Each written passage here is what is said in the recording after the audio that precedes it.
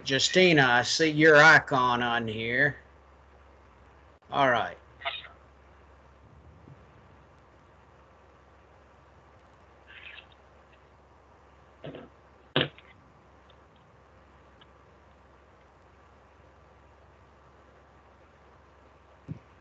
I just realized I was muted, but yeah, I have my camera on. It's showing me to myself. I don't know why it's not I showing. see. Oh, I see okay. you. Great.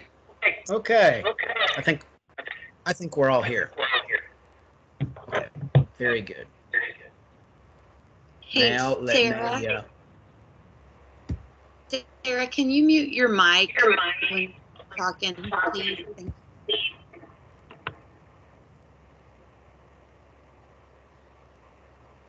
Are we good? Sounds good to me. I'm waiting on my PowerPoint to come up. I clicked on it, and this computer is running just, oh, shall we say, a little slowly. There it is. Come on. There you go.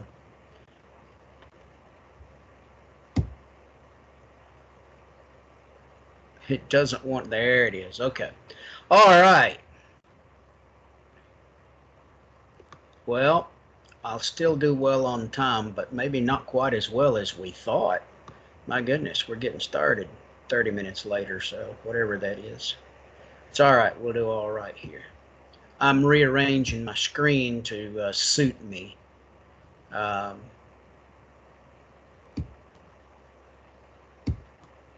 So that I can see everybody where I want you. Okay.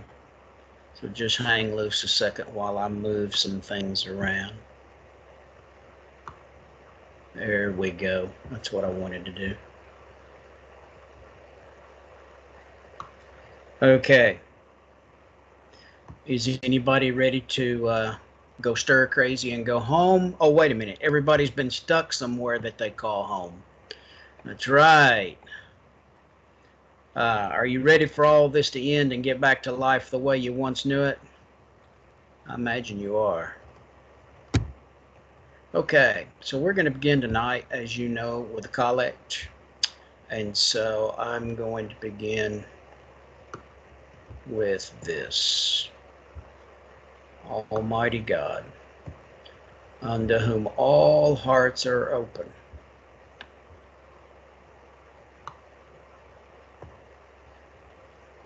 Well, all desires known. I'm not getting this. Thing's not doing what it normally does for me.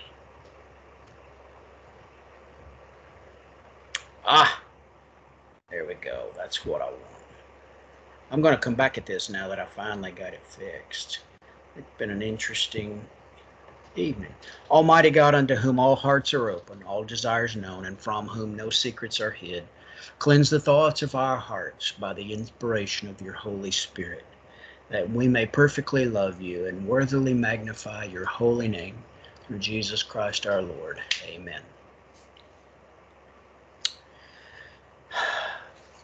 We were in the prophets and largely spending time with the major prophets. But we skipped a couple of things. Most of the time when we do Old Testament surveys of any form, we'll skip Obadiah. Obadiah is there, and that's about all most people have to say for Obadiah. It happens to be there. It's the smallest book in the Old Testament. It's almost entirely taken up with oracle against the Edomites, and it is an indictment of them. Um, it That's about all there is to say for it, really. I mean, we could spend some more time on it, but then you've got Zephaniah, which we don't spend a lot of time on when we do surveys. But Zephaniah uses prophetic framing to show the destruction of what the Hebrews understood as their creation in reverse order. And in the reverse order, you'll recall that creation was by step, day, light, so forth. And the last thing in creation was people. And there's a progressive order. And in Zephaniah, the prophetic methodology is exactly the reverse of that order, where there is a destruction of all that these people call themselves and their inheritance in the land. It's possible that Zephaniah inspired Josiah's reforms, or at least was one of the voices that did. Uh, but he lived long enough for Josiah to die. Josiah died in battle against Pharaoh Necho of Egypt. And then Zephaniah's writing ends with his despair at the return of apostasy under Jehoahaz. And that's Zephaniah in a nutshell.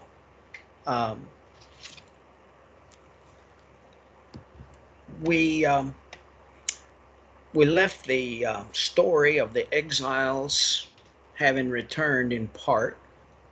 We left the story with most of the prophets behind. Those are the two that we really didn't touch on. But there's something else we need to be clear on. The exiles in Babylon were in two categories. The Jewish exiles had two categories. There were the laborers and the craftsmen and their families who were put to work in the enormous public works of Nebuchadnezzar, who built a city on the Euphrates River that rivaled anything in splendor that we read of or see in the ancient world.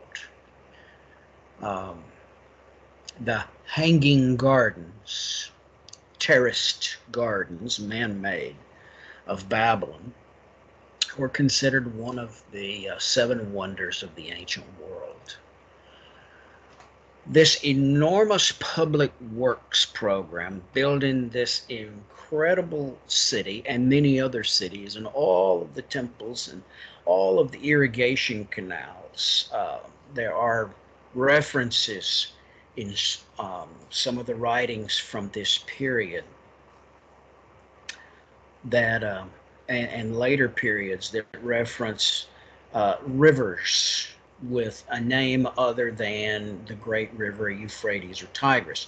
These are almost always canals.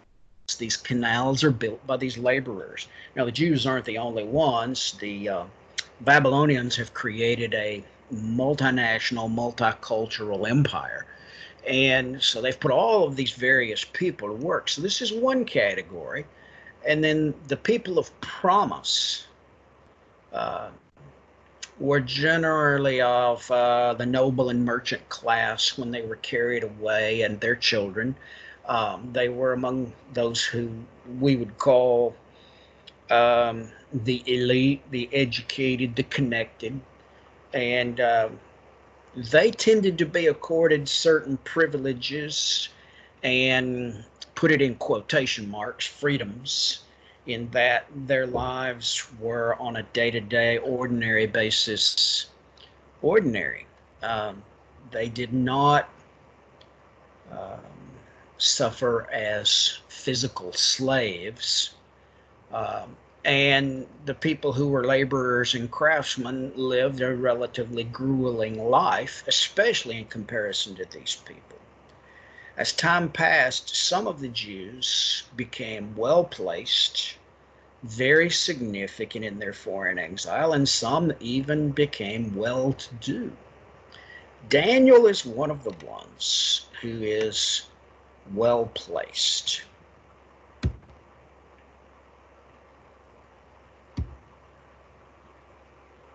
Daniel was taken as a hostage probably about 598, roughly. He probably came from a notable family line during the time of Jehoiakim's reign. He trained in the service of the royal court of Babylon. Um, they renamed him Belteshazzar or Belteshazzar. The renaming of someone in Scripture in ancient times is important because when you give someone else a new name, that means that they are your subject in a sense. They owe you deference or allegiance. And so when he's renamed, it means you are subject to the one who renamed you. And whether or not the king personally renamed him, it meant that he owed his total allegiance to the king.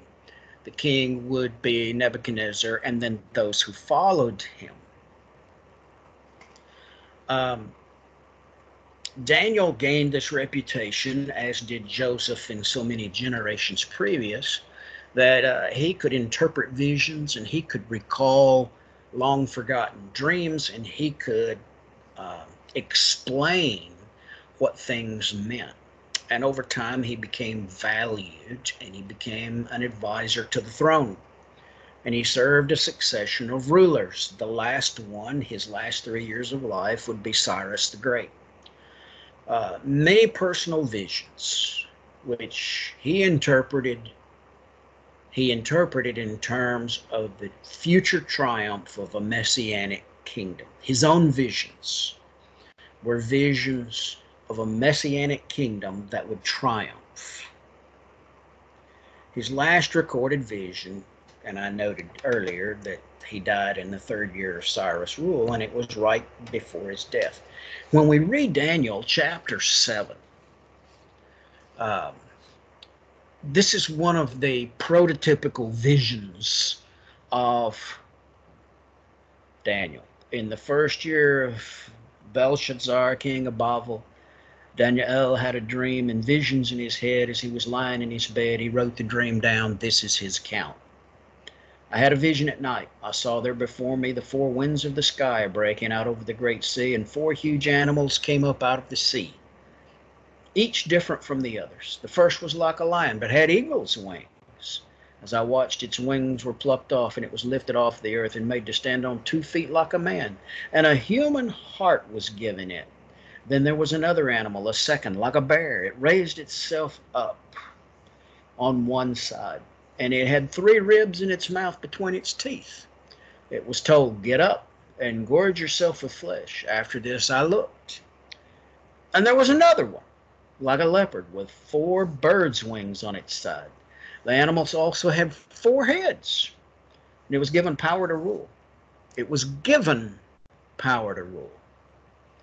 After this I looked in the night visions, and there before me was a 4th animal, dreadful, horrible, extremely strong, with great iron teeth. It devoured, crushed, and stamped its feet on what was left. It was different from all the animals that had gone before, and it had 10 horns. I want to stop here and insert parenthetically that I heard more than one sermon as a child and a teen and a young adult on the vision of Daniel 7, and it was always preached as an interpretation of something happening before our eyes in current times, and it had all of the hallmarks of whatever the current focus was among premillennial dispensationalists. And it was always reinterpreted in terms of Russia, the United States, China, and the European Union, and all of these things. Let's go a little further. While I was considering the horns, another horn sprang up from among them, a little one, before which 3 of the first horns were plucked up by the roots. In this horn were eyes like human eyes, and a mouth speaking arrogantly. As I watched, thrones were set in place, and the Ancient One took his seat. Wait a minute, what? The Ancient One took his seat. His clothing was white as snow. The hair on his head was like pure wool. His throne was fiery flames and wheels of burning fire. A stream of fire flowed from his presence. Thousands and thousands ministered to him. Millions and millions stood before him. Then the court was convened, and the books were opened. I kept watching. Then, because of the arrogant words which the horn was speaking, I watched as the animal was killed. Its body was destroyed, and it was given over to be burned up completely. As for the other animals, their rulership was taken away, but their lives were prolonged for a time and a season. The first half of Daniel 7. Notice that the beasts fight for primacy. Notice that the rulers and powers are all subject to the Ancient One. Notice that the multitudes minister not to the various beasts fighting for power, but to the Ancient of Ages. The Ancient One controls the time and the end of every entity in the vision. The Almighty power is clearly the Ancient One, and all others are subject to that particular power. So if we carry on, I kept watching the night visions when I saw coming with the clouds of heaven someone like a son of man. He approached the Ancient One and was led into his presence. To him was given rulership. To him was given rulership, glory, and a kingdom, so that all peoples, nations, and languages should serve him. His rulership is an eternal rulership that will not pass away, and his kingdom is one that will never be destroyed. As for me, Daniel, my spirit deep within me was troubled. The visions in my head frightened me. I approached one of those standing by and asked him what all this really meant. He said that he would make me understand how to interpret. These four huge animals are four kingdoms that will arise on earth, but the holy ones of the Most High will receive the kingdom and possess the kingdom forever. Yes, forever and ever. And it goes on with more. But the point is this Son of Man in the vision is different from all the others. He just floats in, shows up, and he is given authority and dominion, and given it forever and ever. So if you pick that up, I wanted to know what the fourth beast meant, the one that was different from all the others, the one that was terrifying with iron teeth and bronze nails, which devoured, crushed, and stamped its feet on what was left, and what the 10 horns on its head meant. Isn't it always interesting that the big terrible monster in the movie is the one we want to know more about, but the hero of the movie, that comes in and is going to walk away at the end of the movie, we're not asking about the hero, we want to know more about the monster. Isn't that interesting? And the other horn, which sprang up, before which 3 fell, the horn that had eyes and a mouth, speaking arrogantly and seemed greater than the others. I watched, and that horn made war with the holy ones and was winning. That horn made war with the holy ones and was winning until the Ancient One came.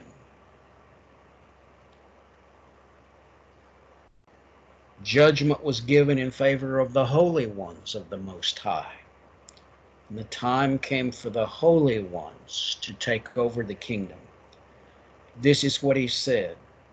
The fourth animal will be a fourth kingdom. It will be different from the other kingdoms. It will devour the whole earth, trample it down, and crush it. As for the 10 horns, out of this kingdom 10 kings will arise, and yet another will arise after them. Now he will be different from the earlier ones, and he will put down 3 kings. He will speak words against the Most High, and try to exhaust the holy ones of the Most High. He will attempt to alter the seasons and the law, and the holy ones will be handed over to him for a time, times and time and a half time. But when the court goes into session, he will be stripped of his rulership, which will be consumed and destroyed completely. Then the kingdom, the rulership, and the greatness of the kingdoms under the whole heaven will be given to the holy people of the Most High. Their kingdom is an everlasting kingdom, and all rulers will serve and obey them. The picture is of the beasts waging war against the saints and ultimately beginning to overpower them. But then the Ancient of Days passes judgment. And the Ancient of Days passes judgment in favor of the holy ones, the saints. If you'll notice, the beast may kill the saints, but if you read closely, God can simply raise the saints up again. That's the Ancient One. The Ancient One has even power over death. The saints seem to follow this Son of Man, and in each case, those who remain faithful and who do not side with those opposed to the Ancient One will inherit the kingdom without end. That's quite a messianic prophecy. And for Daniel, given where he comes in the story, he serves during the time of the Babylonian exile, and with what he knows of his world, this picture is a picture of how the Ancient One, God Almighty, will triumph and will ultimately triumph on behalf of his people, and who will save his people and give them the promised inheritance for an everlasting time, which was his promise to Abram. And Daniel would be couched in the understanding of the covenant promise of God through Abram, Moses, and even the one that God made to David about his house. 7 is an apocalyptic text. It is in the literary genre of apocalyptic. It is this phantasmagoria of imagery, and it's something right out of a Tim Burton movie. But in it is reflected the hope of a coming Messiah who will come not like everyone else, but will come in peace and will be granted authority because he is obedient to the Ancient One, and will win by default, not by having superior weapons. So we have in this apocalyptic writing the picture of the Messiah as the Son of Man. This Son of Man imagery and language shows up repetitively also in Ezekiel. And Ezekiel is an exilic prophet. And so there is, in the Son of Man imagery, a similarity in these two things by people who probably have absolutely nothing to do with each other. And I believe that, and we don't have time to get into all the whys and wherefores, I believe that the primary location of Ezekiel's ministry was in Judah, not in Babylon. And the obvious focus of and location of the ministry of Daniel was in Babylon.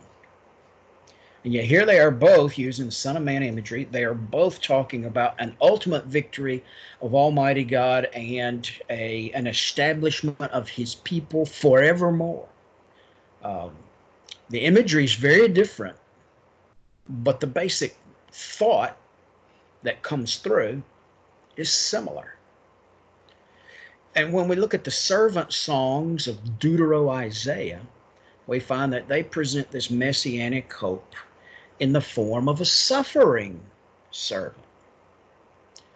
These New Testament motifs, Son of God, Son of Man, the suffering servant, they all show up in the exilic prophets and in Deutero, Isaiah, and those who come after. If you read in chapter 42 of Isaiah, the mission of the servant is to bring justice by persuasion. Chapter 49, the servant is a model of trust, and even when he has no strength, he will convert Israel. In chapter 50, the servant's role encompasses suffering and rejection. By accepting his suffering, the servant will be supported by God and will emerge victorious. And then you have in chapter 52, where God uses the unmerited violence of evil ones against the servant to save other guilty people. What is the time of Deutero Isaiah? The time of Deutero Isaiah is contemporary to and following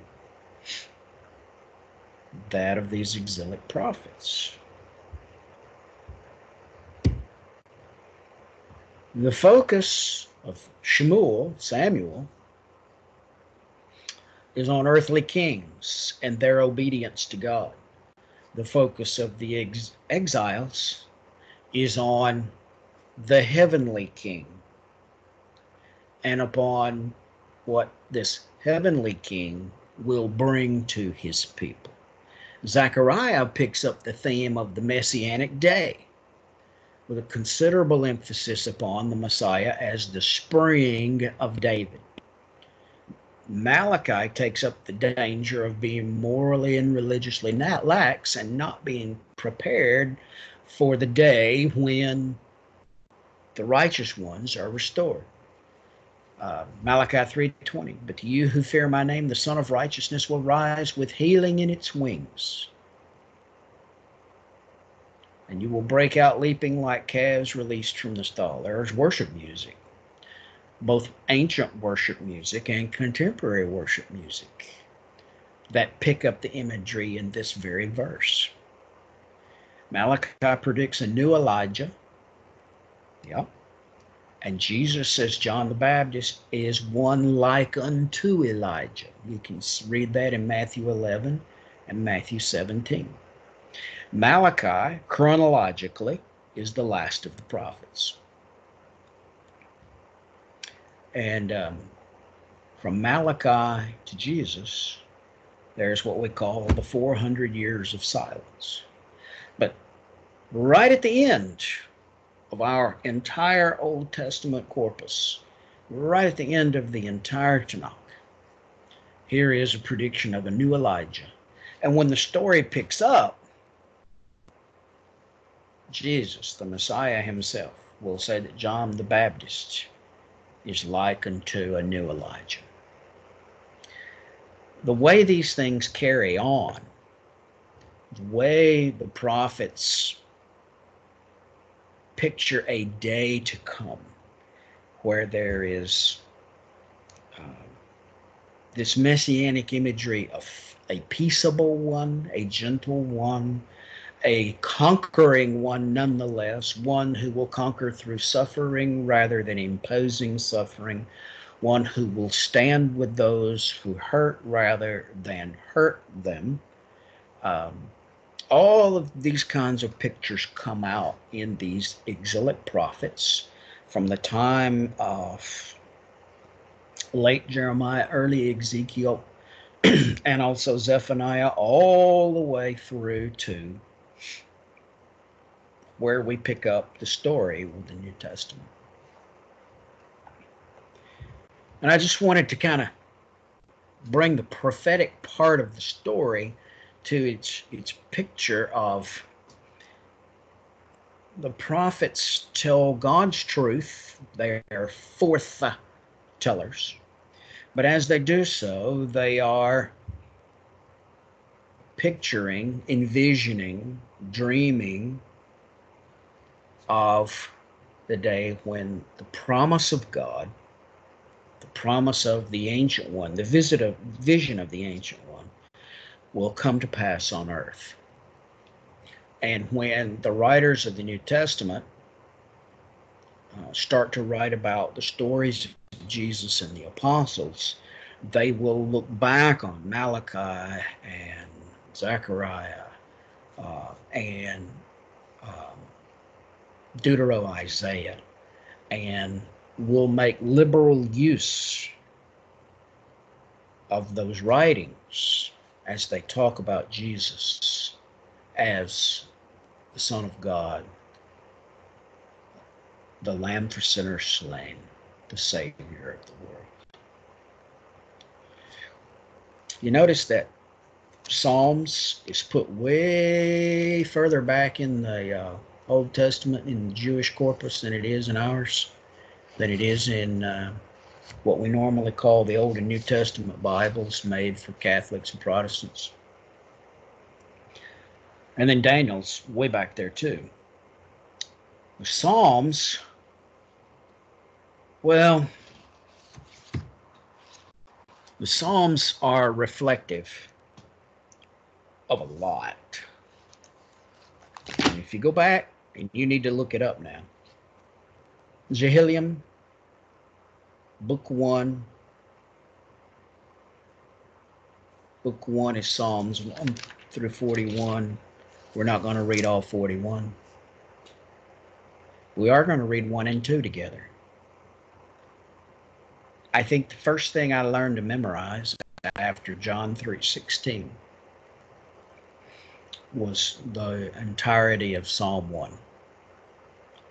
I probably learned that when I was 6, maybe 7 years old. I learned it in King James English, but we're going to read, starting with Justina, can you hear me?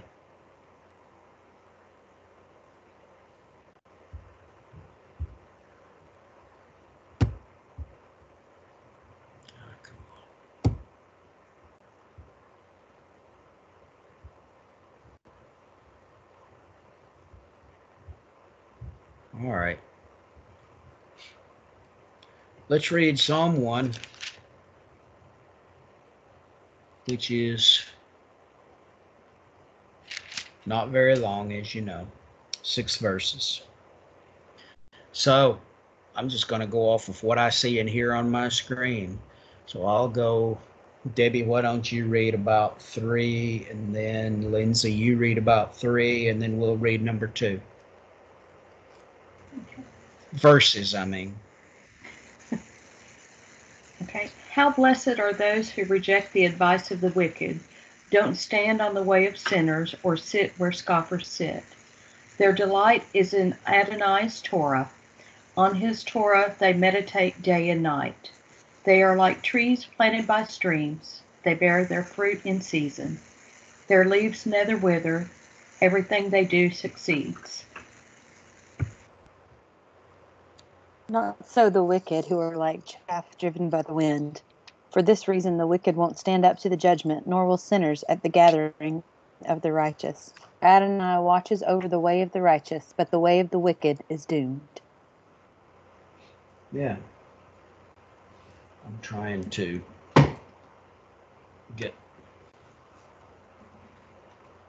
to this. All right. Does that sound different to your ear than what you might recall having learned long ago? I don't think you learned to say that you delight in his Torah. I didn't. Okay. How blessed are those who reject the advice of the wicked, don't stand in the way of sinners, or sit with scoffers sit. Their delight is in Adonai's Torah. On his Torah they meditate day and night. Listen to this. Blessed is the man that walketh not in the counsel of the wicked, nor standeth in the way of sinners, nor sitteth in the seat of scoffers. But his delight is in the law of Jehovah, and on his law doth he meditate day and night. And he shall be like a tree planted by the streams of water, that bringeth forth its fruit in its season, whose leaf also doth not wither, and whatsoever he doeth shall prosper. They are like trees planted by streams. They bear their fruit in season, their leaves never wither, everything they do succeeds. Have you ever traveled in the Great Plains and the high plains of the American West? Let's say uh, Colorado, New Mexico, Wyoming, western Kansas, the Dakotas, Montana. If you ever travel there, you won't have any trouble telling where the rivers and the streams are, because that's where you'll find the trees. Because they don't have as much water as we're accustomed to in this part of the world. Uh, those of us who live in Arkansas, Tennessee, Mississippi, we're used to 3, 4, 5 times the amount of water in rain and snow as they see in a year's time. And so you can see where the water is real fast. It's where the trees are. And in New Mexico, the cottonwood trees are common along the Rio Grande, and as you get further north in the state, along the San Juan River. In northwestern New Mexico, along the San Juan, it's scrub, high plains, desert. But along the San Juan, it's beautiful and lush and green all the time, because there's water there, ample amount of water all year long. And the cottonwood trees grow, mature ones as much as 90 or 100 feet tall. They put out an enormous foliage, and they're not evergreen, but in the season when they're producing pollens, they put off this fuzzy stuff that's everywhere. And it's why they're called cottonwoods. It's not cotton, and you can't spin it, but it's dry, and it has kind of the look, the wispiness of cotton floating in the air, and it's everywhere. And those trees last for ages.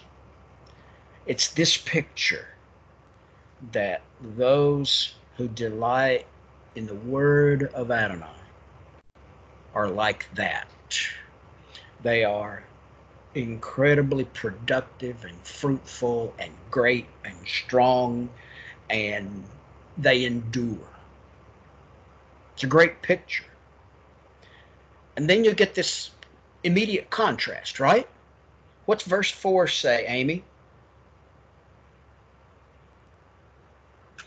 Not so the wicked, who are like chaff driven by the wind. Yeah. So suddenly you've got this juxtaposition of exactly the opposite, correct? And the rest of that, those 3 verses, are the opposite of what was introduced at the beginning. Now, Amy, if you can, let's read chapter 2. If you'll read the first 3 verses, and then Sarah, if you'll read 4, 5, and 6. We'll start, and Justine, if you'll read 7, 8, 9, and 10. Fire away. Why are the nations in an uproar? The peoples grumbling in vain. The earth's kings are taking positions. Leaders are conspiring together against Adonai and his anointed. They cry, "Let's break their fetters. Let's throw off their chains."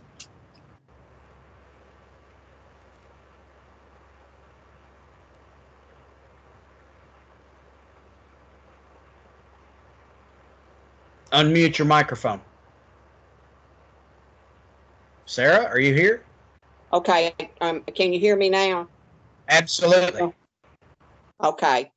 He who sits in heaven laughs. Adonai looks at them in desertion.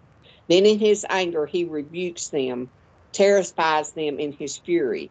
I myself have installed my king on Zion. Tazalon, my holy mountain.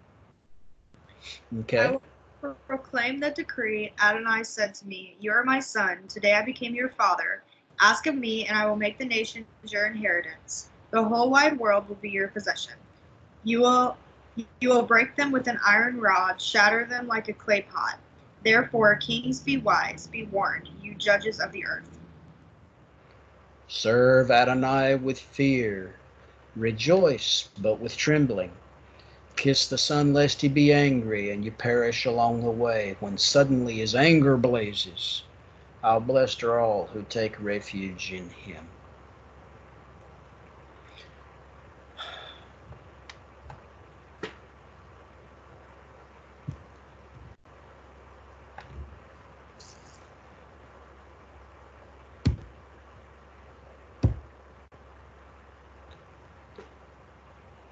Psalm 1 and 2 establish the predominant things that the Hebrew mind is to think about going forward. Psalm 1 establishes a focus on the law of the Lord, on the Torah. In the post-exilic period, Torah became the central focus of Jewish life. Psalm 1 seems to reflect this. You would think that Psalm 1 is a psalm of David. It's like, hey, David wrote the first psalm. Let's have it in Psalm 1.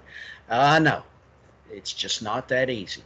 The Psalms are anything but chronological. There is not a chronology in it. This reflects post-exilic understanding of Judaism.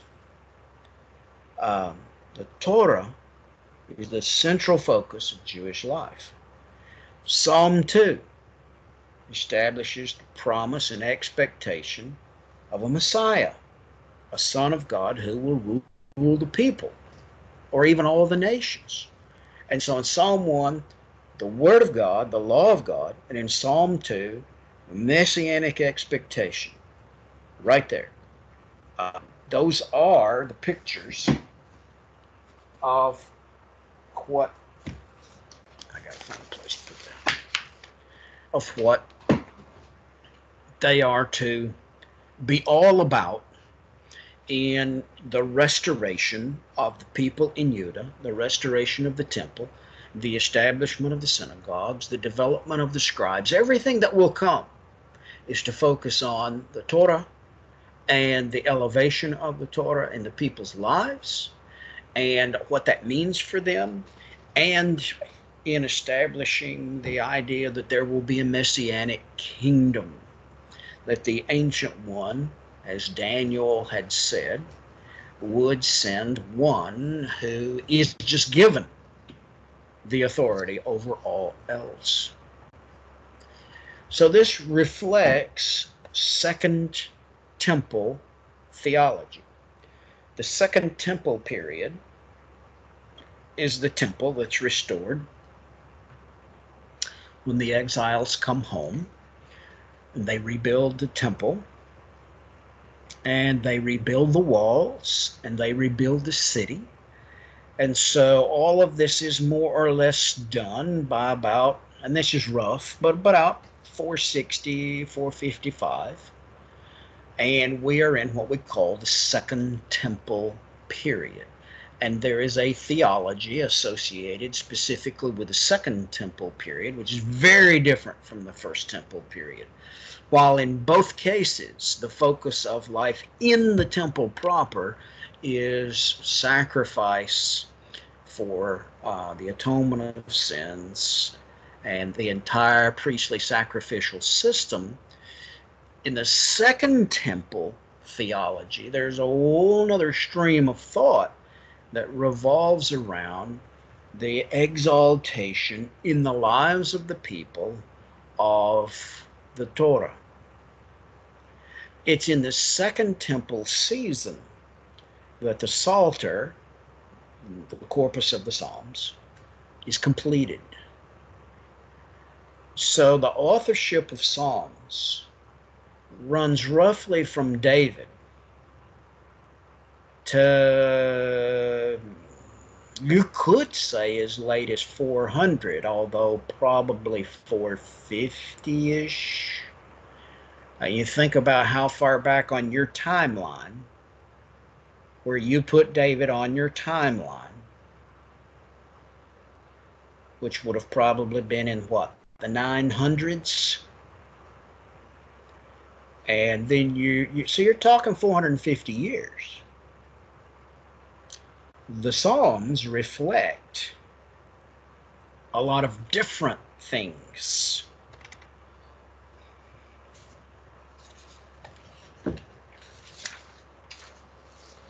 So the Psalms are poetic. Hebrew poetry is not just rhyme or rhythm, and sometimes it doesn't rhyme, but it has rhythm. But it's characterized almost always by a particular sense of parallelism. And there are three forms of parallelism in Hebrew poetry.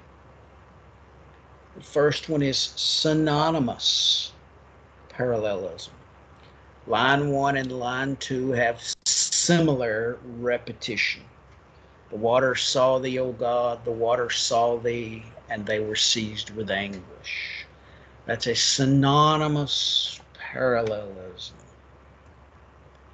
Listen to me, O coastlands, and hearken, you peoples from afar. Synonymous. Line 1 and 2 are repetitive, and while the wording is altered, 1 and 2 essentially say exactly the same thing. The Lord called me from the womb, from the body of my mother. He named my name. This is phrase 1 repeated in phrase 2. The two lines repeat the same idea. In this case, it's an inverted order. It's the end of one line and the beginning of the next line. But even in the inverted order, it's still synonymous. So it's synonymous parallelism. And it's extremely common. The second form of Hebrew parallelism after synonymous is antithetic, where one or more words are repeated in opposite terms. Okay? The Lord knows the way of the righteous, but the way of the wicked will perish. You almost have that same kind of picture in Psalm 1 in the first 3 verses versus the second 3 verses. A wise son rejoiceth his father, a foolish son is the grief of his mother. This is antithetical, antithesis. Herein are 3 sets of opposite: wise, foolish, joy, grief, father, mother. So you have opposites repeated throughout. That's antithetic parallelism. A third form of Hebrew parallelism is synthetic. So you have synonymous, antithetic, and synthetic, where line 2 completes or extends the thought in line 1. Example: whatever the Lord pleases, he does, in the heaven and in the earth, in the seas and all the deeps. Okay? It's constructive parallelism, constructive or synthetic. Another one is: the fool says in his heart, there is no God. The Lord looks down from heaven upon the children of men. Line 2 and 3 completes the thought of line 1. Now there are also types of psalms. We have salvation history psalms. A good example is Psalm 105. Okay? It's a retelling of God's action in the history of Israel.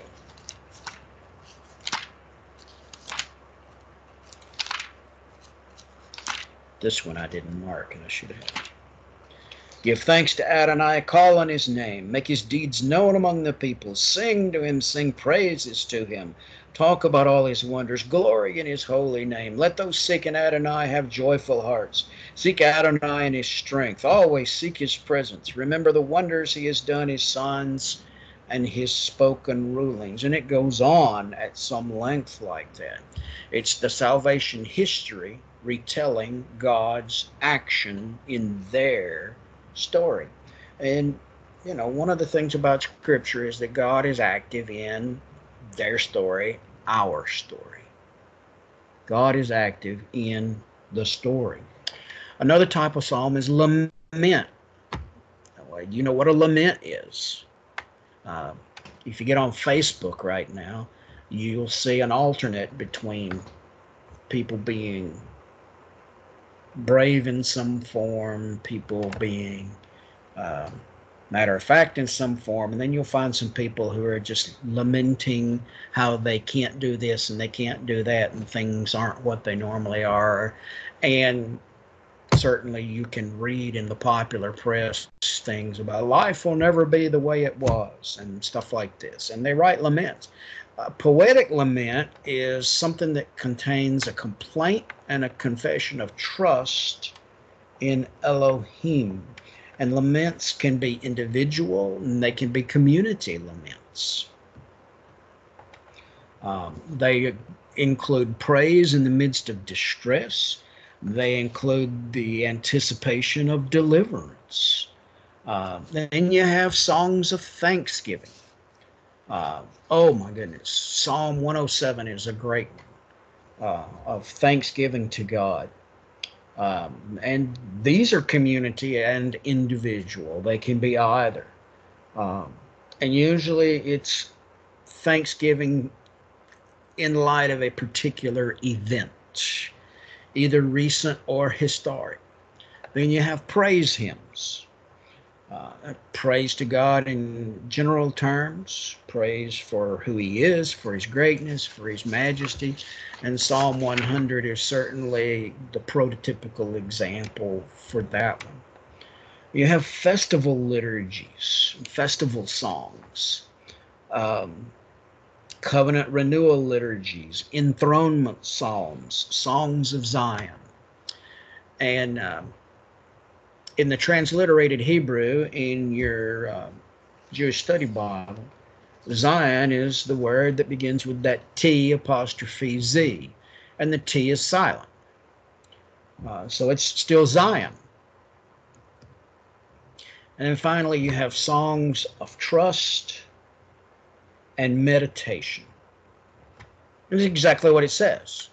And the Psalms of David certainly are this, in some cases, noteworthy, particularly the 23rd Psalm.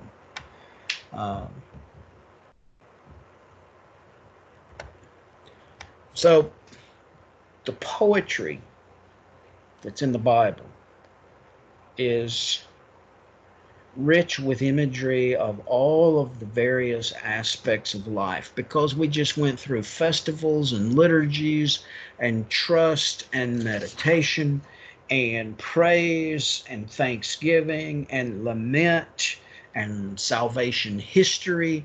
All of these things are a part of Hebrew poetry, and they are a part of the wisdom literature as well. Wisdom literature, Proverbs being one of the prime examples, is a human reflection about life.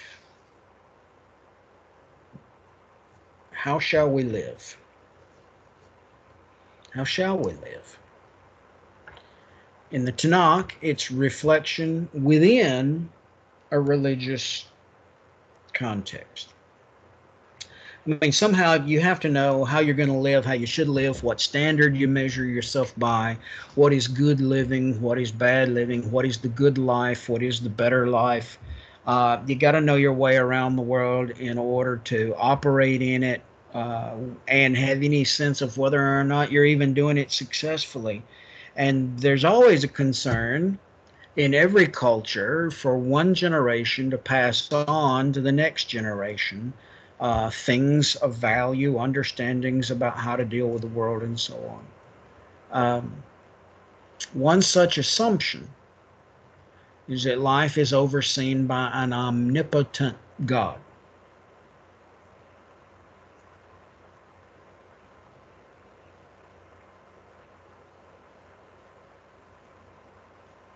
You realize that there are people who impart what's called, here's what we know to be right, that does not make that assumption whatsoever. In fact, makes an assumption very much antithetical to the idea that there is an omnipotent God. But those who would value the Tanakh would assume that life is overseen by the omnipotent God. And you can talk about how does he oversee it? What is the measure of his involvement? But he still oversees it. So biblical wisdom begins with the fear of the Lord, which is a big deal in the Proverbs. Another such assumption is that the wise are guided by God. The foolish, therefore, are guided by their own understandings, their own instincts, and their own intellects, apart from the imparted wisdom of God. God imparts his wisdom through his Torah, through his prophets, through his poetry, through the wisdom books, so that we might know the wisdom that is grounded in the love and the fear of the omnipotent, omniscient, omnipresent God. I grew up grounded in this idea that knowledge is of people and wisdom is from God. That apart from the influence of biblical understandings and what might be called biblical truths, apart from that, there was only knowledge, and it could be great knowledge, and it could be knowledge that is impressive and can accomplish many things, but it cannot be enduring wisdom. There's a difference between knowing a lot and being wise. There are people who are relatively uneducated who can be very wise. There are people who, well, as my son occasionally puts it, can be the smartest stupid person we know. That's a phrase that he periodically trots out in his lifetime. And it is his poetic way of saying wisdom escapes them, even though they are brilliant in intellect and with an incredible breadth of knowledge. Wisdom is grounded in the fear and the knowledge of God. This reflects the important functions of instructing the young and instructing people for life. People want to know the what, and they need to know the why, and they have to learn the how, and the how not. So how do you get a distant and self-important people to listen long enough to discover that Scripture is truly the best instruction for life? How do you get there? How do you make that happen?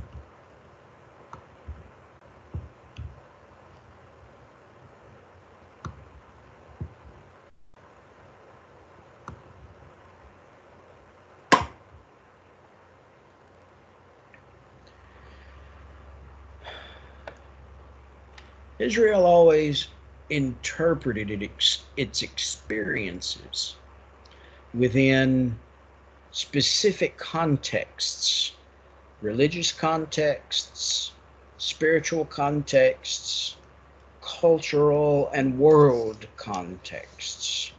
And so their wisdom for us is created in such a way that because it includes the uh, the specific spiritual, religious, and divine involvement context, it comes to us as a what we now call a biblical form of wisdom. Um, Wisdom literature is human reflection about life and how best to live it. How do we live it? God's word is written in human experience. God's word speaks into the human experience. God's word speaks into the human experience. When God speaks to Abram and says, "You will have a son," and Sarah laughs, and Abraham says, "This is silly." Um, God says, "Oh no, it's going to happen, and you can count on it." And right after that, uh, in the way the story is recounted, you have Abram doubting it. He goes on to make a more than one error in his belief that he is too old to produce a son, he and his wife both. And the wisdom that God speaks into his life is that you are going to have what I promised you. And the wisdom that comes to us through the experiences, the story, and the wisdom that comes out of the story of God speaking in human experience. God doesn't just speak about rules and regulations. God is involved in the experience of human life. So when we talk about genres of wisdom literature in Scripture, we have the sentence, proverb, saying, which is just a very succinct general truth. It can be an admonition, it can be an exhortation, it can be a prohibition. It's just a pithy, short sentence. Um, and it gets the point across. That's a genre. The, um, the overarching term most people choose to use is proverb, because proverb somehow sounds more biblical than pithy saying. But a sentence, a proverb, and a saying are the same thing, and they happen to show up in Scripture. There are numerical sayings that bring together lists of events that possess similar characteristics. Three things are never satisfied, four of them never say enough. Proverbs 30, Proverbs 6 both have these numerical sayings in them. Another one is allegory, and you have references there where you have allegorical passages of old age and death. There's autobiography, used by the sage to offer learning that's drawn from long experience. Ecclesiastes, in particular, is an example of this. Um, you have dialogue. This is only in Job. Only in Job. Uh, a lot of the religious writings, philosophical musings of the ancient Near East are written in dialogue. But in all of the Hebrew corpus, the only thing in dialogue is Job. And it's unique in this sense. And then you have a lists, onomasticon, um, which is, onomasticon literally is a listing, a naming, or to the way we would say it in modern English, a list of names on a masticon. It was real common in A&E literature. These catalog natural phenomenon, places, things, activities, locations, and you can find texts that do this in all of the ancient Near East cultures that recorded their stories. And you can also see lists in Job 38 and 39. And then you have polished poetry. The ideal wife is found in Proverbs 31. It is the perfect example of polished poetry. There are didactic poems that are quite polished in Job and in Proverbs. And then there's a poem in Ecclesiastes 3 that is just quite riveting and so well put together. So you have all of these genres of wisdom literature. Biblical wisdom literature contains at least two approaches to wisdom. Okay. Or in the form criticism sense, all right? Two approaches. The positive strand and the negative strand. We'll look at the positive strand for a minute. The positive strand of tradition within wisdom literature represents this confident attitude toward human ability to comprehend and operate in life. God has gifted people with the ability to know, to learn, to understand, to be proactive, to think, to create. Proverbs is full of wisdom that sees humanity as proactive or capable of being proactive.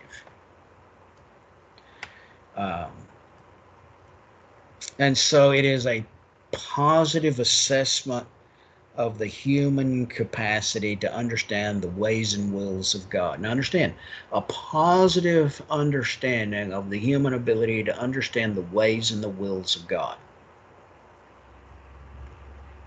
And you contrast that with a negative strand, which says, no, you can't understand the ways and the will of God completely. He's too great to understand. In Rudolf Otto's great descriptive term, he is the holy, W-H-O-L-L-Y, other. And there's a strand of skeptical wisdom literature which questioned traditional assumptions and laid siege to religious claims and gave expression to the anguish of human existence and the torment of living with unanswered questions. God's ways are beyond our ways. He's beyond our comprehension. And Job and Ecclesiastes really can major on this. Ecclesiastes, if you just read it, will wear you out.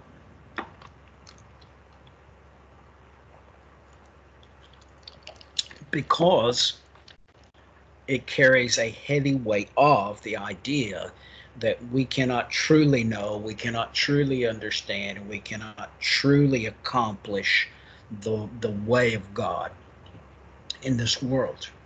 But paradoxically, both of these strands of wisdom exist side by side in the Bible. Both of them are true. We have great capacity for proactive engagement, learning, understanding, and application. And yet there are things that we do not understand and we do not grasp because we are not on the other side of the human experience.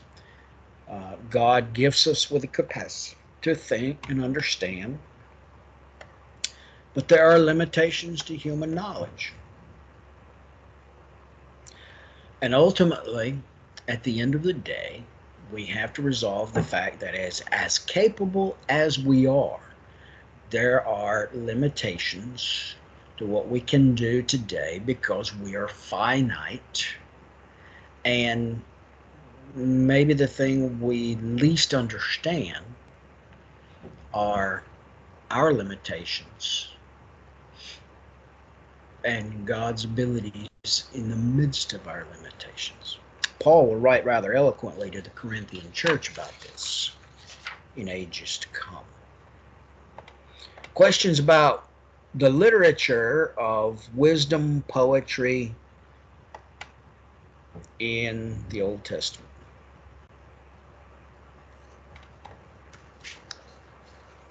Wow, we've made really great time. It's time for me to get the lights and turn the lights on so that I don't go dark on you before we're finished. So this is time for a short recess. Take about 5 minutes and I'll get my lights set up, and then we will pick it up and start turning how the Old and the New Testament come together.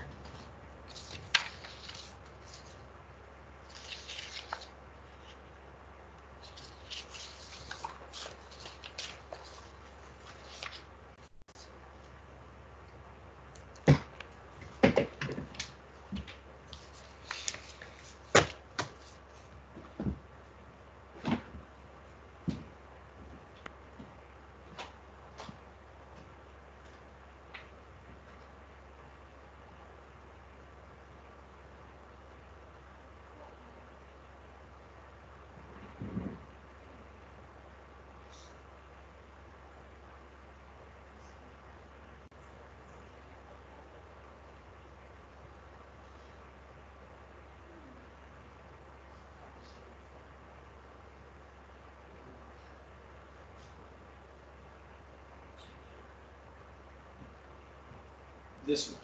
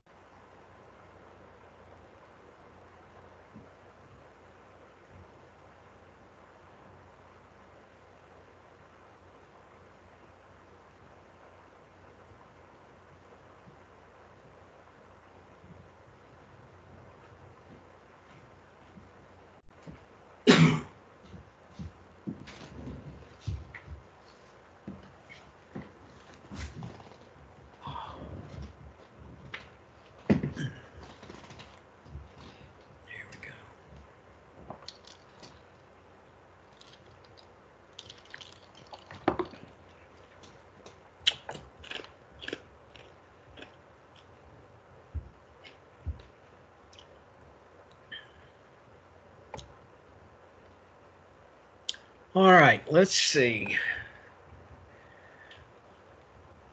We're going to go around the circle. And I want you, when your time comes, to tell the group who you wrote your person, your paper. Who's your person? And what stands out for you in writing your paper? What stands out that you learned, or you saw something new, or something really spoke to you personally in the person, the research you did when you wrote the paper on the person? We'll start with Amy, because you happen to be at the top left corner of my screen. I wrote about Hosea, and I chose Hosea, and I said this in my paper. Hold on. Oh. I don't have my ears in. There you go. I wrote about Hosea, and I chose Hosea because I kind of really want to do some more deep study on Hosea because of a book that I'm writing that has some similarities with Hosea's story. So anyway, I wanted to dig in, and I was fascinated by the fact that he became a living metaphor for Israel's relationship with God, where instead of just speaking the words and speaking the prophecy, he literally lived obedience to such an extent that he married a prostitute and had children and named his children what God told him to name them, as representations of the dissonance in Israel's relationship with God. And I just think, like, if you're going to look at a prophet and think that a prophet's crazy, like Hosea probably would count for that. Because there's probably not many people who'd be like, oh, okay, and just go do something crazy like that as a visual example to Israel or whatever country about what they need to fix. So that was the thing for me with Hosea.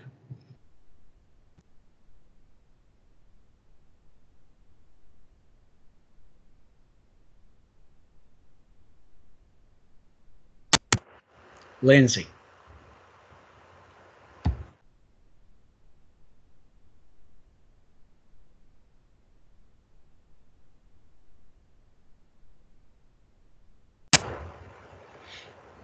Okay. Lindsley, are you ready?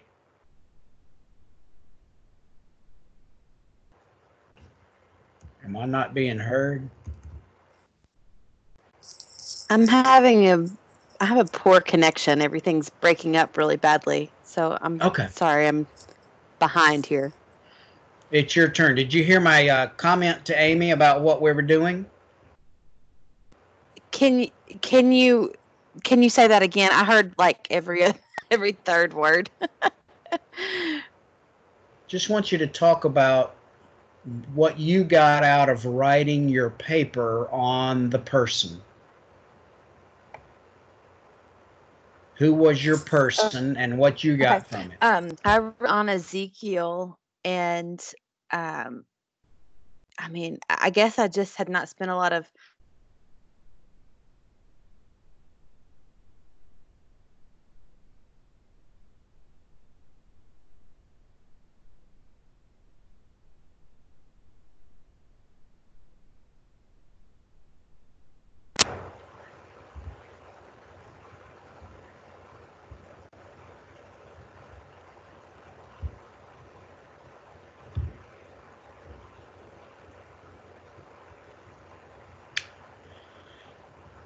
Well, she froze up on us.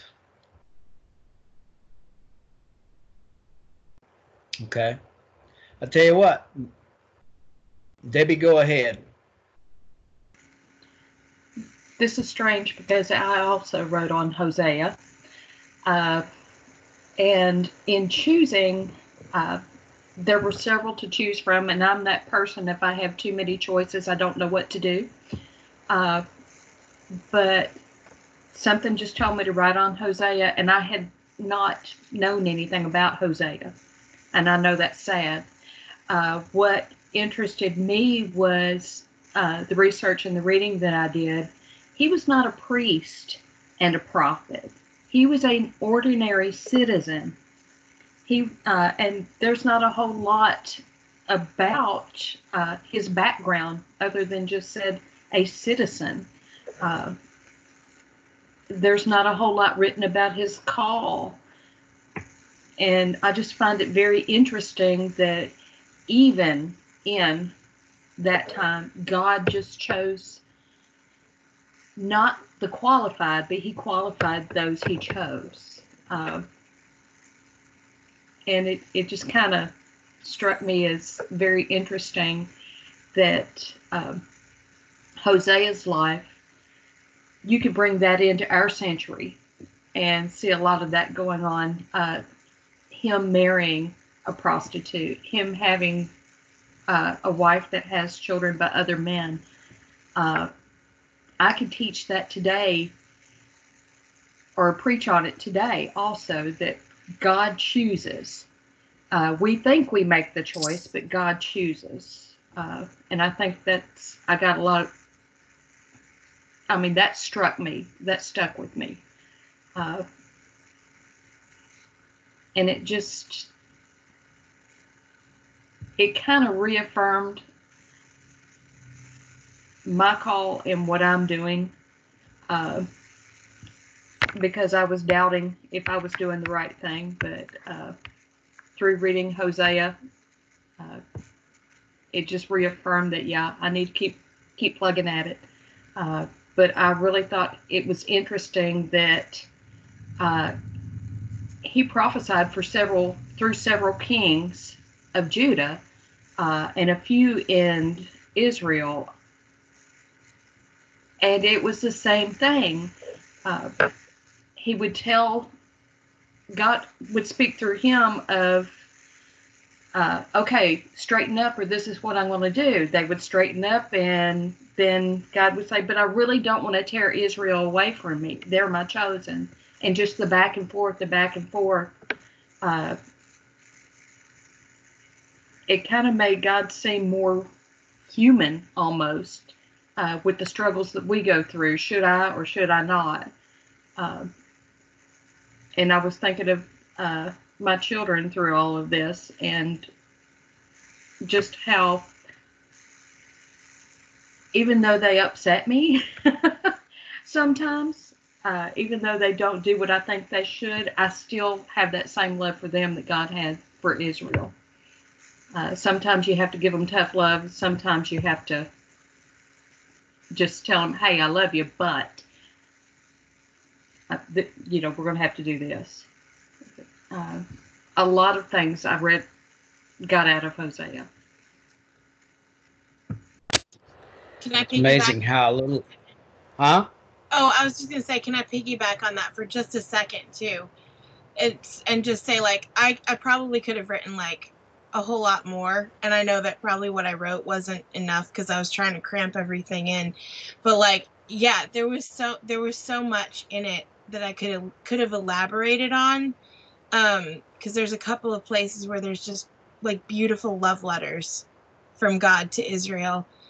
Like, where I literally wept reading them because they're just and I also felt reaffirmed in my calling in a different way with my writing. So anyway, sorry, I had to. Okay, that's good. Lindsay, you just totally froze on us, and so we went on until we got you back. Let's try it again. Yeah, sorry, our internet's a little, with everybody at home, I guess it's kind of bogged down. I wrote on Ezekiel, and honestly, I didn't know a lot about him going into it, I guess. But I think I was mostly intrigued by the fact that you said he was known as the crazy prophet, and so that seemed like an interesting one to write on. But yeah, a lot of crazy things, and strange actions throughout his ministry. But one thing that struck me was reading more than once throughout the book where God, well, first of all, the fact that he would do those crazy, that Ezekiel would do such crazy things, I feel like he so believed in the calling that God had given him, and he was so committed to walk that out. And so therefore he would do these things because he was so convicted that this was what he needed to do to preach salvation to these people. And several places, the wording from God to Ezekiel is, if you don't tell them what I'm telling you and they die in their sin, you are responsible. And that struck me as a minister, and for all of us, that it's not a light responsibility, a light calling that we have, that souls are depending on us walking in obedience to our calling. And maybe we'll look crazy sometimes doing it. Most likely we will look crazy at times. That is very good. These are very good. Sarah, are you with us?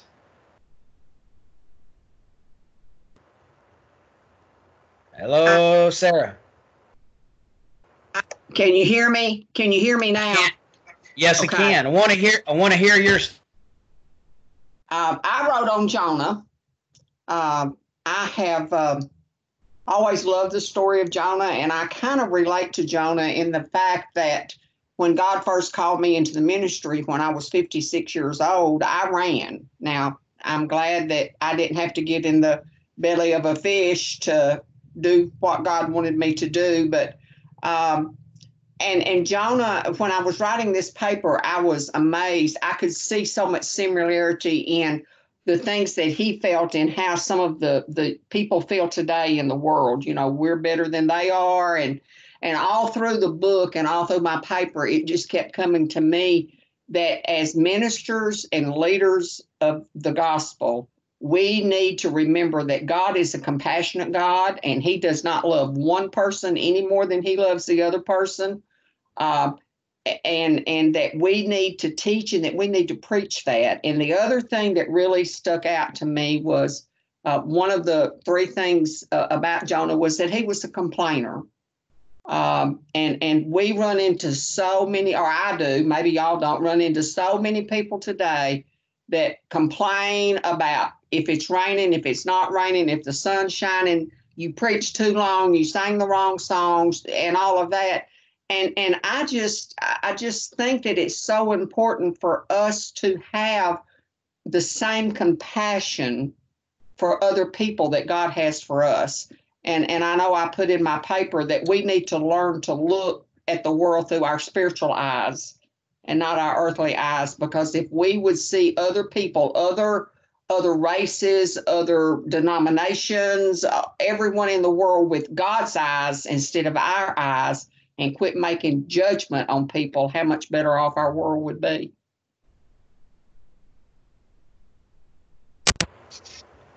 Justina. Okay, so I wrote on Daniel for the lamest reason. My husband's name is Daniel, so I decided to write about Daniel, and it's what we're talking about. We're actually going through Daniel in my children's class right now. I'm doing videos to like keep up with them, and since we can't meet at the church, so I was like, this is perfect. And something that I guess, like, I think Debbie said something like this, like God will bring something to you and make you think like, oh, it's your idea, but really he's saying like, oh, I know you need this right now. And I think one of the hardest things that I've been struggling with since I lost my mom about a month ago is trusting him and trusting his plans. And everything about Daniel is trusting God. Like, literally, like, there wasn't a moment that Daniel was like, wait a second. Like, I'm not so sure if I can trust you. Like, Daniel was just completely faithful and always trusting. And then also something that I learned that other people probably knew, but I actually didn't know, and I guess I just always overlooked it, is anytime Daniel was offered something, by King Nebuchadnezzar, or his son. I don't know how to say his son's name. Like when he was offered gifts for interpreting the visions and the writing on the wall and the dreams and stuff like that, he always turned them down or told them to like give it to someone else, which I thought was just like so cool. Like it just added to the amazing person that Daniel already was. So, but yeah. Thank you. It is amazing how the scripture, the book, the stories speak to each one of us right where we are when we spend time with it.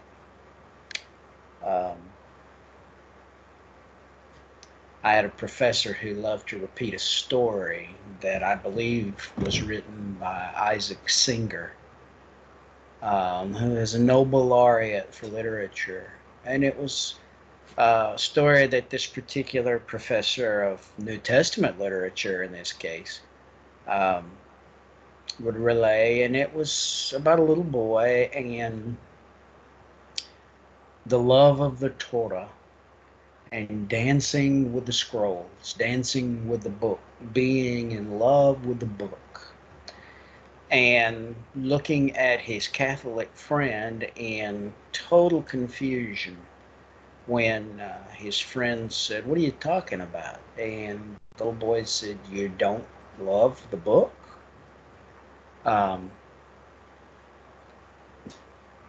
We don't love the book as the object of our affection. That's God.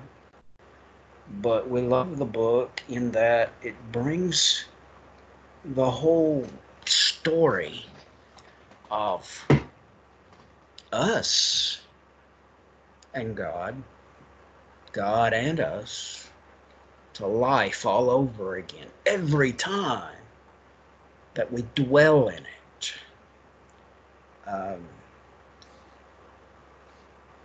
I love to have time to dig and look. It is almost like a regenerating experience. And when I get into periodically going back to where I preached my very first sermons out of Mark 4, my first series of sermons, I remember it vividly, as simplistic as it might have been in total structure and formulation. The foundational word was something that still speaks to me, but as I go back periodically and look at it again, I see something else. I hear something more. And it is regenerating. It brings a new form of, a new energy, a new sense of liveliness to me. And I hope that you always get something like that. I also think that now that you know all of the prophets, and you have a list, and you've got a timeline of them, that you'll make a point over time, maybe just one prophet a year, of spending time reading that and rereading that and reading about that and looking at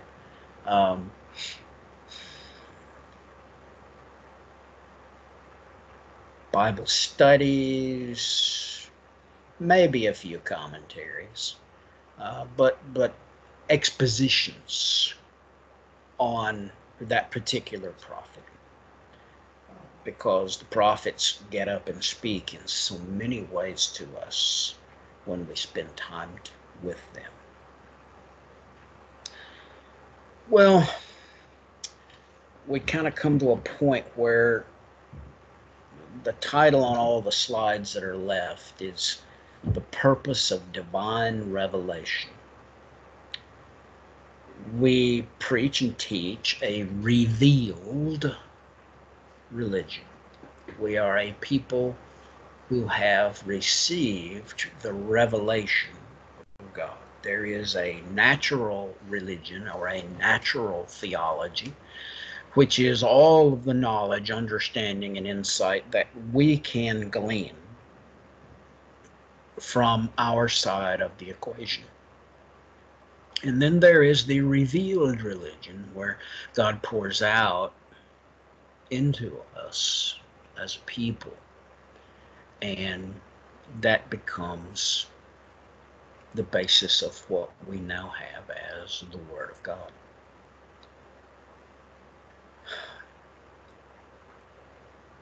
God's revelation comes in human history. It is part of human history. The revelation of God, secular events, prehistory, Jewish history, Old Testament history, secular history, all of the various divisions that we create to give definitions so that we can clarify specific details. God doesn't come in all of those ways. He comes in one way. He comes in time. And when he comes in time to people, he comes into all of those various components all at once. And the impact of God on all of those things all at once is sometimes seen very brightly and clearly, and sometimes seen very dimly. But the activities and the revelation of God comes in history, in the midst of our experience of life. And so he is intimately wound up and bound up with us, which is the way he wanted it, because otherwise I think he might not have made us. He wanted to be bound up with us, his creation. So God acts within nature and within human history to communicate his truth, which is his word. And what we have as the written word is this document that is a compilation of documents, that is the revelation of God and the impact of God upon human beings in history. And that revelation comes to us in two ways. It communicates the truth about God, and it communicates the truth about us, about creation, about everything that isn't God. And so this record that we have of revelation in the scriptures tells us who God is, how to relate to God, and what the very basic, fundamental, and sometimes explicit will of God is regarding many aspects of the human endeavor. Interestingly enough, in the process, we learn as much about who we are and about our humanity as we learn about God. I've learned a lot of things in a lot of places from a lot of books. A lot of people have poured into my life. The scripture brings more clarity about humanity than any other source that I've had in my life. And it's not because I'm not listening to all these other sources or that I haven't known brilliant people. I've known incredibly brilliant people, and they've poured much into my life. And yet I've learned more about me and about you and about us through the scripture than from any other source. Scripture reflects the human condition because Adonai purposed to concern himself with sincere relationships. And this is one of the unusual things about the Jewish Christian record of revelation. God is concerned with relationship, expresses himself in relationship, focuses our hearts and our minds toward relationship, rather than simply giving us a book of instructions. It's often said that the Bible is a how-to manual. No, it's not a how-to manual. It has buried within it things that are parts of a how-to manual, but the Bible is not a how-to manual. It is a series of I love you from God to us, and I love you from us to God, and I don't really love you very much right now from us to God, and love letters from us to one another, and hate letters from us to one another, and all of the warts and boils and crusty scabs and wounds and open oozing sores of humanity, right alongside the warm fuzzies and the sweet I love yous and the I'll fight alongside you until we have no strength left, all wrapped up in this one story. And God is intimately involved in all of it because He is a God of connectedness, of relationship, not a God who gives a set of rules and goes off to watch and see whether or not we can keep them.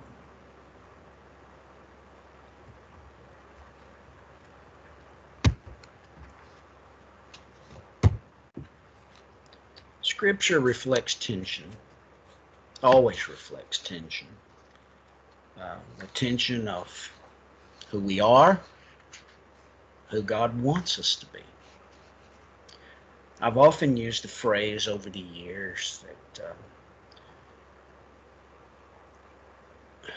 we were created to be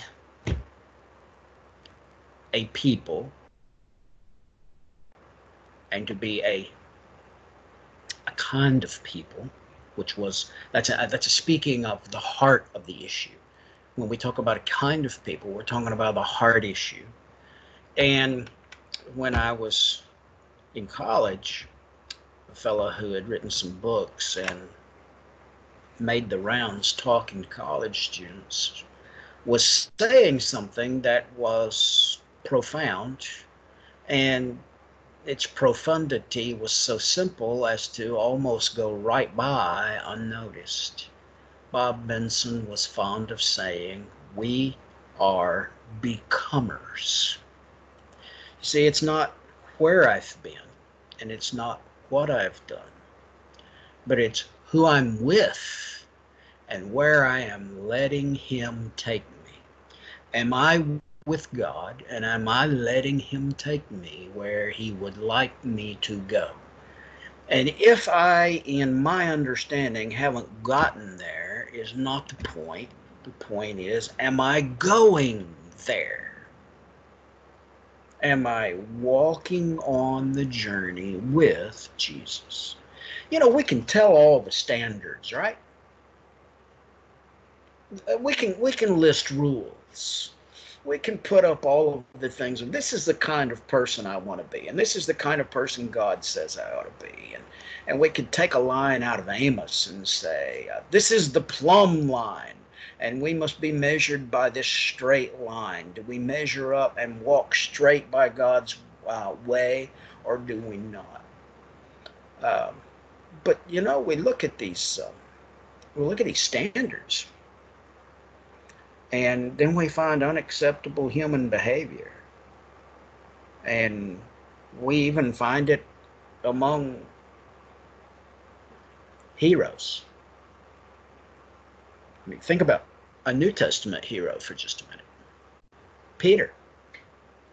Peter's a catalog of impetuosity, occasional insight, misunderstanding, cultural arrogance, that is, Jewish versus non-Jewish, in that time and place, Um, he's a man who is sometimes unaware of his simplicity and is sometimes too aware of it. He is a man who is uh, as likely to be given to his fear as to his faith. He can be a braggart. Um,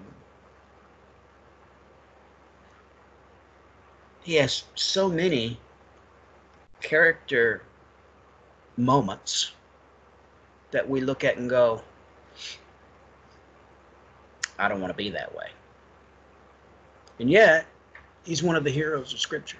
The Catholic popes all have said that they walk in the shoes of Peter. I'm simply saying that God's heroes have warts, open sores, and wounds. Scripture doesn't shy away from any of the humanity of who we are. Accounts in the Bible include polygamy, adultery, murder, deceit, idolatry, all kinds of stuff. What do we do with that? What do we do with plural marriages? What do we do with the fact that David, a man after God's own heart, has multiple wives?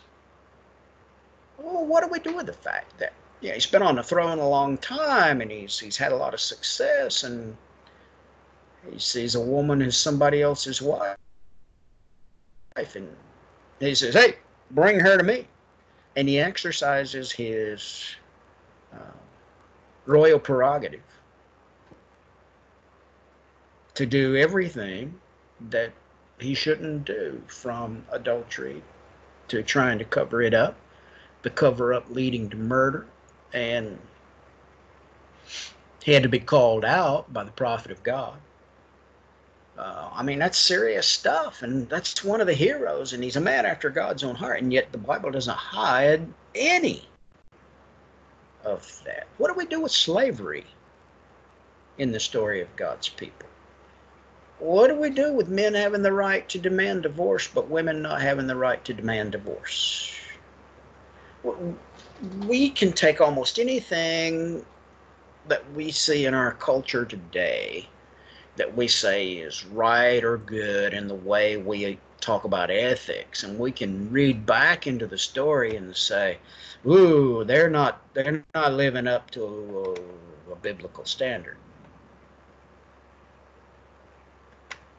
Many Old Testament characters are depicted with more than one wife. Saul consults a medium to contact dead Samuel.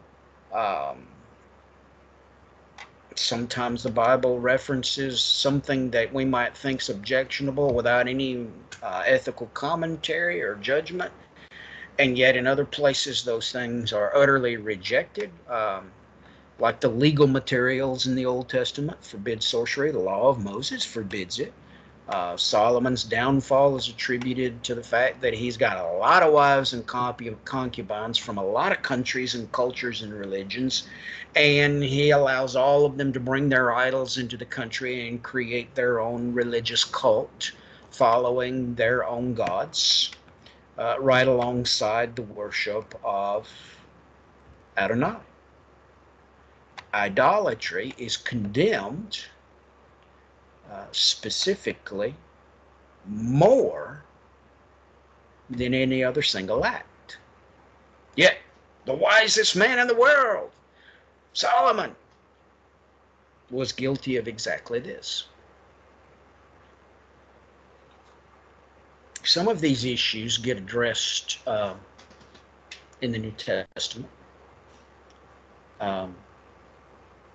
Some are addressed explicitly in the New Testament, like Paul giving his admonition that the leader in the church should be the husband of one wife, or considering that I'm the only man in this particular operation tonight, that maybe we should say that the leader of the church should have only one husband. Same point. That's an explicit instruction to the New Testament church. There are a lot of other instructions that go with that, of course. The point usually, almost always, is that practices that are unacceptable are those that oppose the basic will of God's revealed law or God's revealed will. The intent of the law is, as Jesus said, to love the Lord your God with all your heart, mind, soul, and strength, and love your neighbor as yourself. These matter. And upon these two, everything else hangs. And if you get these two wrong, it doesn't matter if you get all the rest of it right. That's what he says. Any practice that detracts from the love of God and the proper love of neighbor has to be questioned seriously.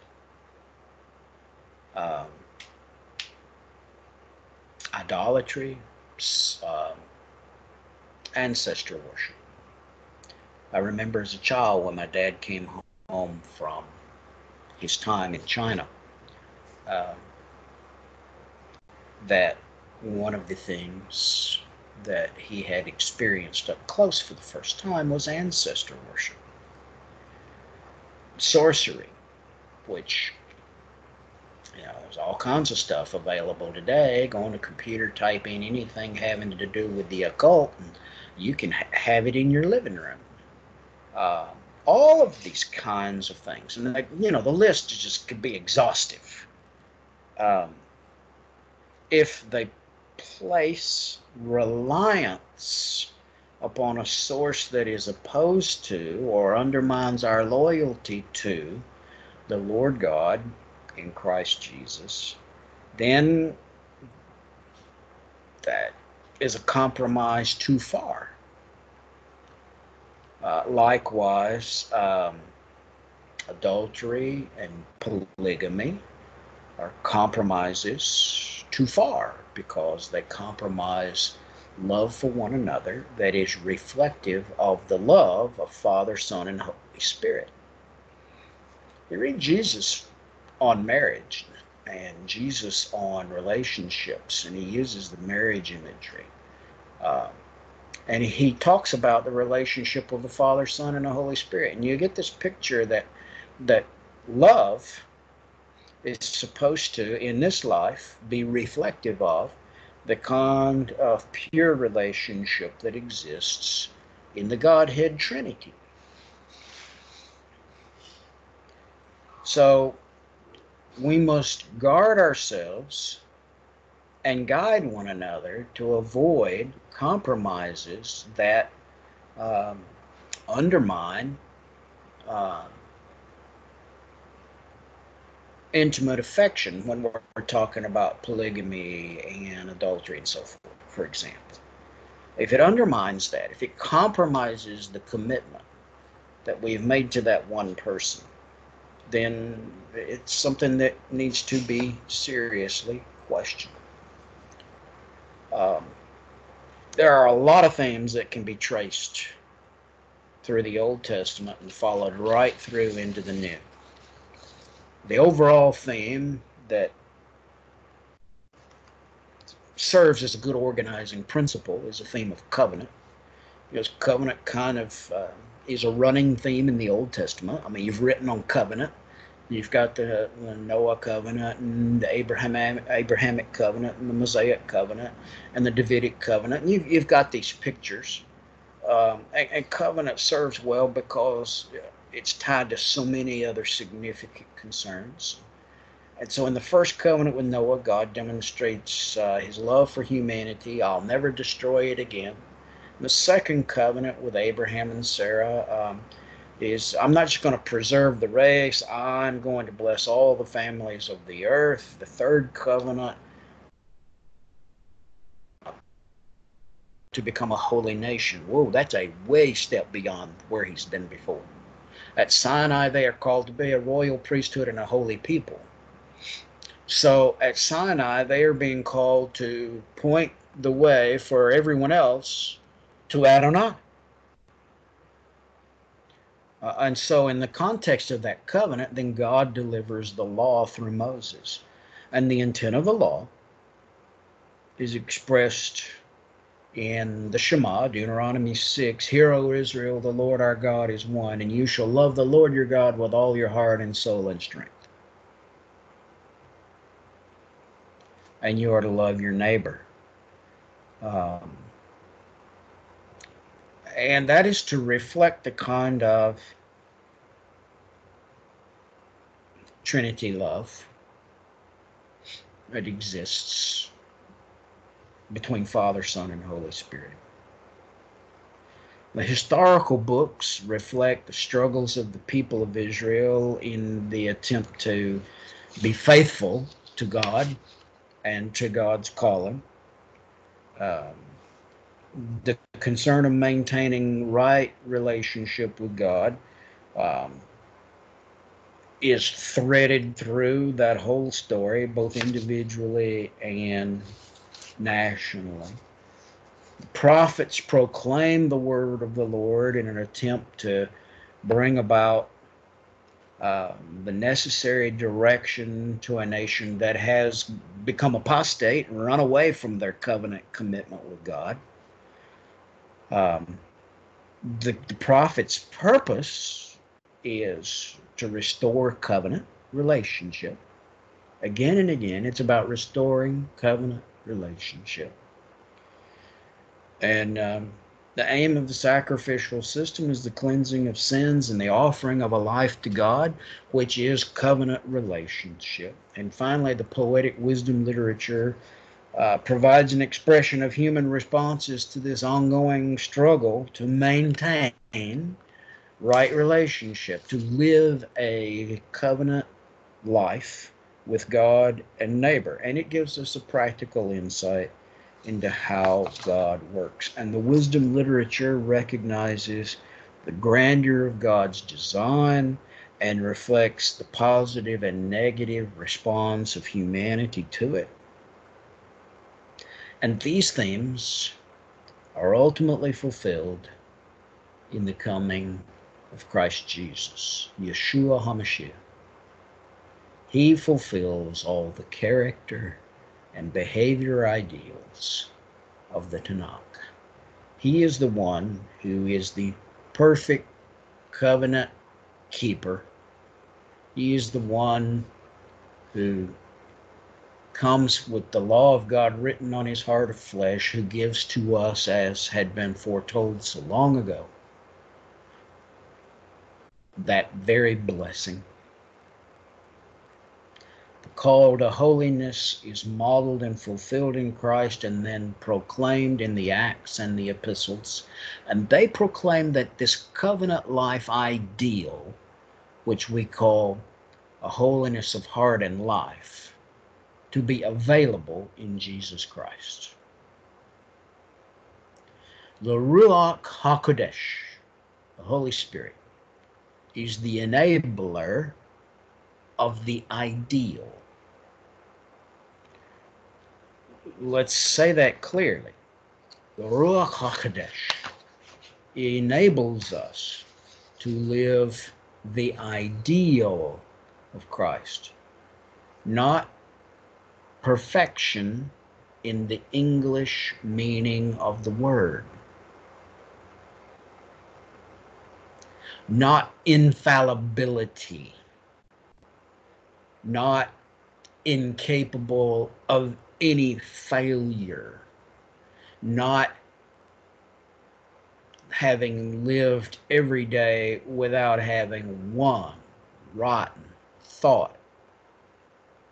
That's saying we can live by perfection, but the Ruach HaKodesh enables us to live the ideal because the very living God is within us, guiding us in the ways that we should go, guarding our hearts and minds in Christ Jesus, bringing to our thinking at the appropriate time all that he has taught us and all that is in his word, and reminding us over and over and over all the time that we indeed are his and he is ours. So this survey that we've run through of the Tanakh points us to Yeshua HaMashiach, made real in our hearts by the work of the Ruach HaKodesh, who through the sacrificial death, the resurrection, life offered to us through Christ Jesus, through Yeshua, makes possible in us living this covenant life. So what does that mean if we don't live in perfection, but we live in covenant? It means that in John Wesley's term, we must make confession daily for every place and every way in which we have fallen short of the standard of Jesus Christ. But at the same time, we are to walk in uprightness before him, so long as we are not willfully disobedient. In other words, I need to confess my sin of being short-sighted, wrong in reaction, initial reaction to something that I've been asked to do. I am asked to confess and repent of having punished one child for what I later discover another child did, and then go to those kids and deal with that.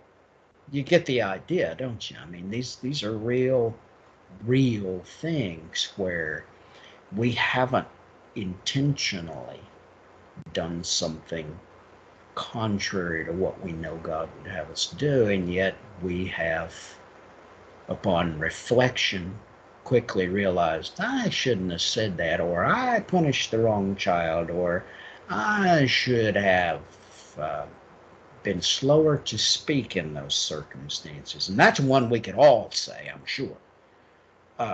So we make confession as covenant people that we want to fulfill the ideal of Christ every day, even as we walk in the holiness of heart and mind, seeking every day by the power of the Ruach HaKodesh to fulfill the ideal to which Yeshua HaMashiach has called us, to walk uprightly as children of the Most High God,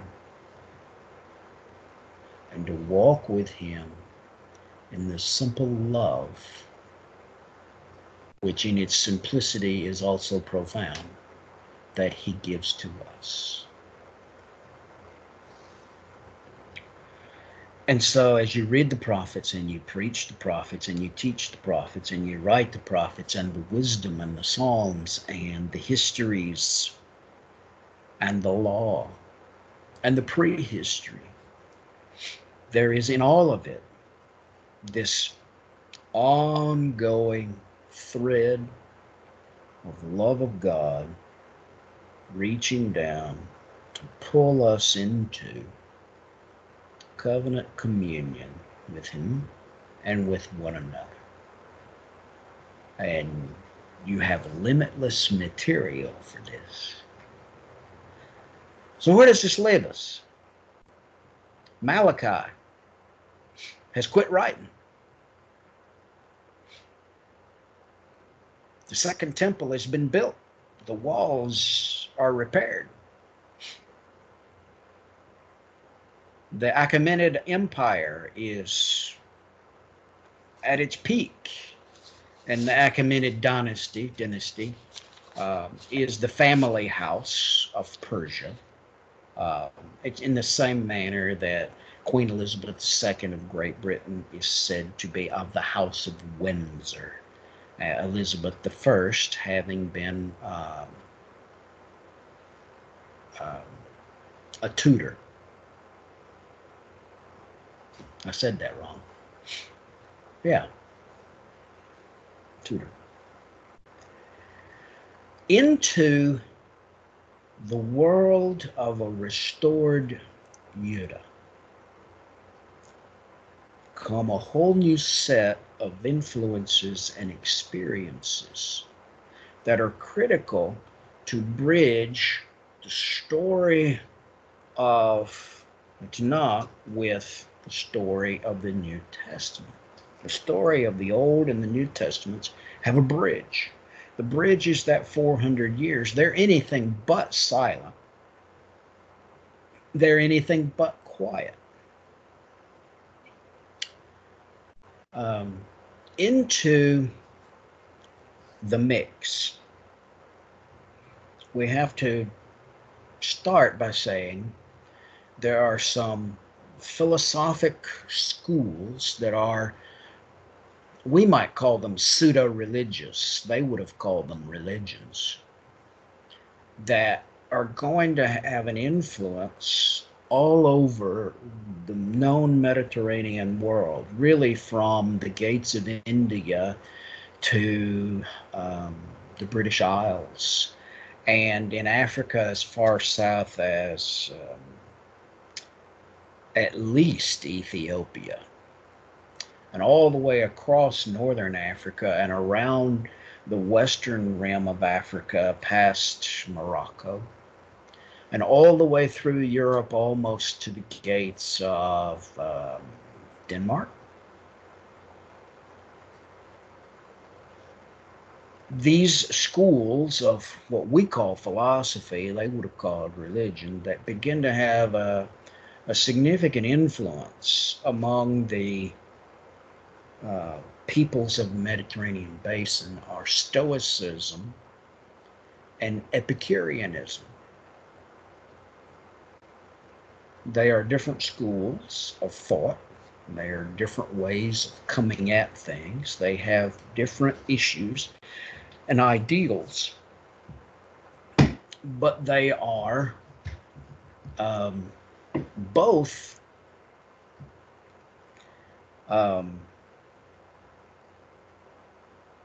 devoid of a personal God.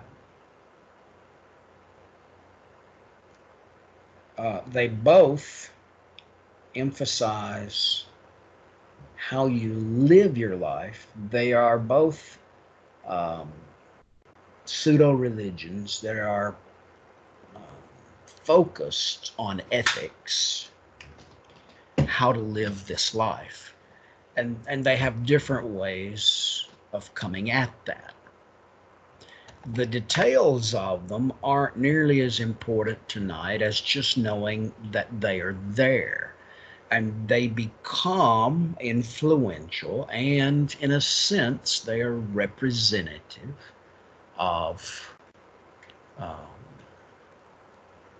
the ancient Near East turning into the Greco-Roman Near East. And the Greco-Roman Near East is going to become a different world from the ancient Near East. And while there is a continuity that flows through it, there are significant transformative changes that happen. And so you've got these various pseudo-religious concepts that gather to themselves the more learned and educated, might call it the business and governmental elite of the Greco-Roman world are certainly versed in this. The famous Roman emperor Marcus Aurelius is known as one of the three Stoic emperors. He wrote on aspects of what he believed. And that is one of the reasons that it is well remembered, not necessarily well thought of, but well remembered in Western literature. As that begins to bubble and permeate the Greek culture, or the culture of Hellas, the literal technical name of Greece is Hellas. And so to Hellenize something is to make it more and more Greek. Some interesting things begin to happen. The Achaemenid dynasty, like all dynasties, eventually begins to weaken. And by 340, it's tottered for a number of decades, and there is a new king on the throne who is attempting to stabilize it, to stop rebellions that have happened within its borders. And during that time, between 400 and 340, we have the first recorded example of an anti-Semitic riot. Now, those are our terms from our age. But in Egypt, there was a famous event where there was a riot against the Jewish community in a city. There was much property damage, loss of life, as the locals rioted and rampaged against the Jews of the city. What happens in the Babylonian, Median, Medo-Persian Empire, and the Medo-Persian Empire is ruled by the Achaemenid dynasty. What happens in that empire, as they allow all of the various polyglot of peoples to have their own places, even if they have been removed from their original homes, you get what amount to communities. I'll give you an example. I'm in Nashville, Tennessee. The largest Kurdish city in the world outside of the boundaries of the cultural area known as Kurdistan, which straddles the borders of Turkey, Iraq, and Iran. The largest Kurdish city outside of that area in the entire world is Nashville, Tennessee. There is an area of the city where many Kurds live. It is in that sense that there were Jewish communities that had grown up in various places across the Achaemenid Empire. The Jewish diaspora had, and we could spend a lot of time talking about how it got there, but it had spread. And from Alexandria, Egypt, all the way into what we now call Iran, you will find Jewish communities. And by this time, you will find synagogues, and you will find the reading of the Torah. And you will find Jews who are prosperous merchants, and you will find Jews who are not. You will find Jews who are day laborers, and you will find Jews who are among the educated elite of a given city. But the Jews in this time period are people who have what other people see as a religious and cultural distinctiveness. And there will be periodic anti-Jewish actions that crop up here and there for all kinds of local reasons. What we call anti-Semitism did not exist as such in the year 400 before Jesus. But the first known, we call it in our terminology, anti-Semitic riot, is before Alexander the Great walks onto the world stage. And we are at that point when we get here.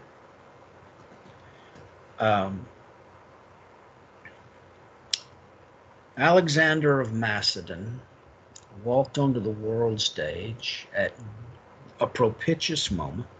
His father, Philip II of Macedonia, had developed a professional army, not quite like any that had been seen to that point.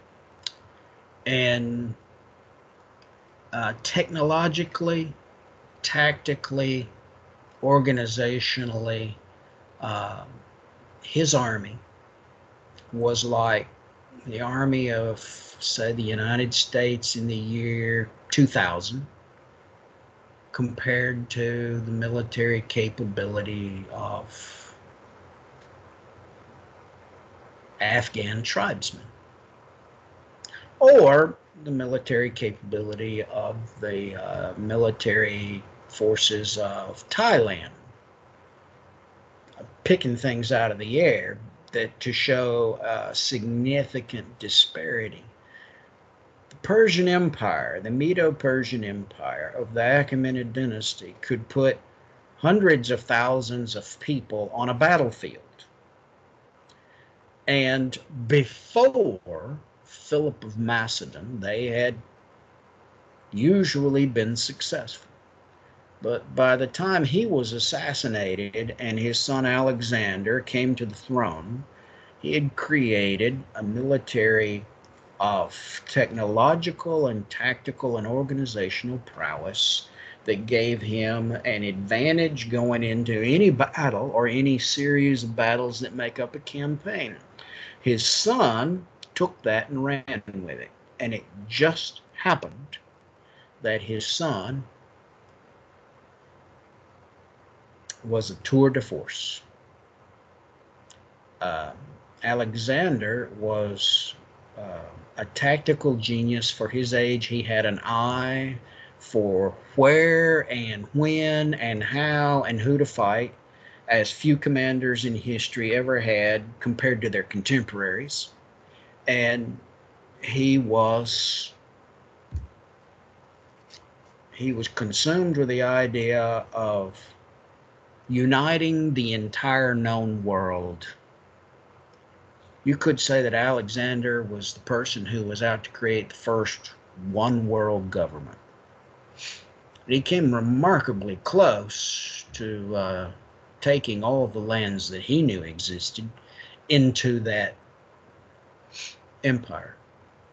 All that really matters to our story is that he comes to the throne in 335, 336.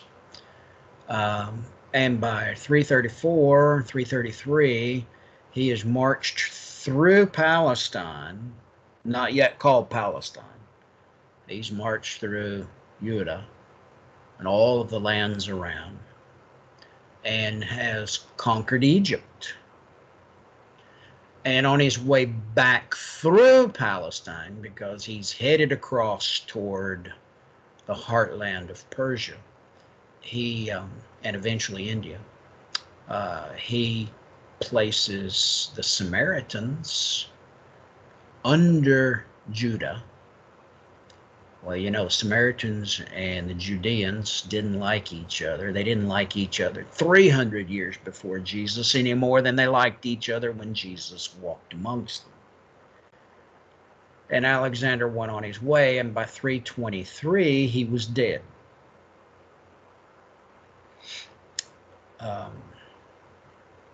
His empire was divided among 3 generals, and It just so happens that Judah was in the Seleucid Empire, and that name is taken from one of those generals.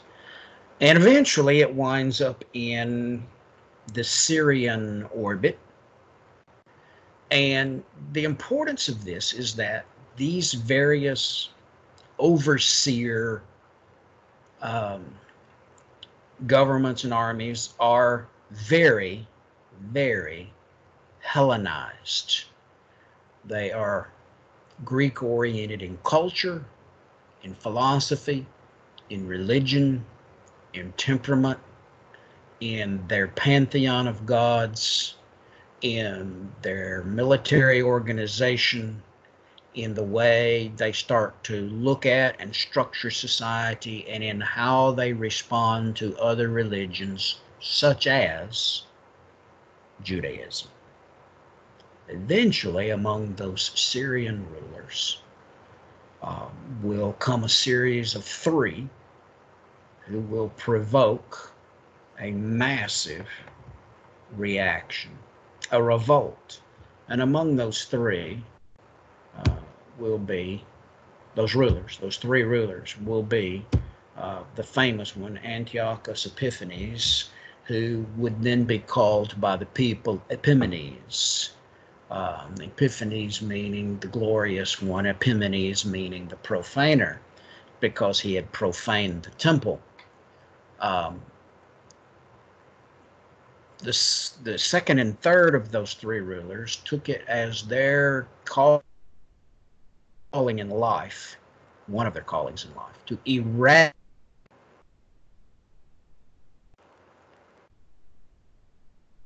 rights of Judaism.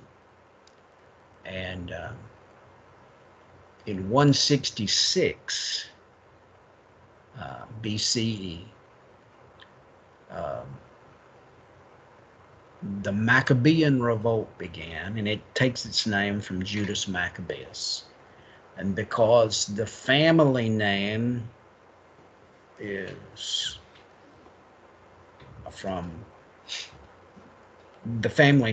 translated as Hasmonean, the Hasmonean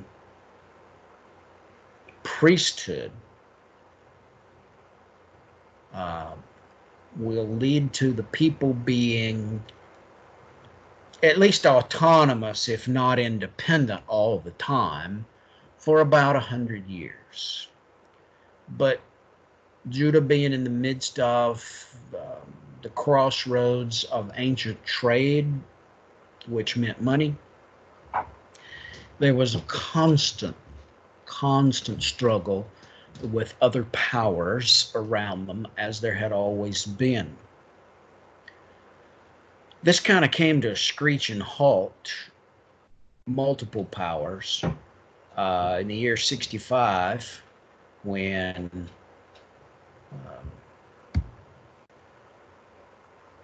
Pompey, who had been part of the group that had ruled Rome, when Pompey took sides, and the rulers of Judah took note that they had to listen.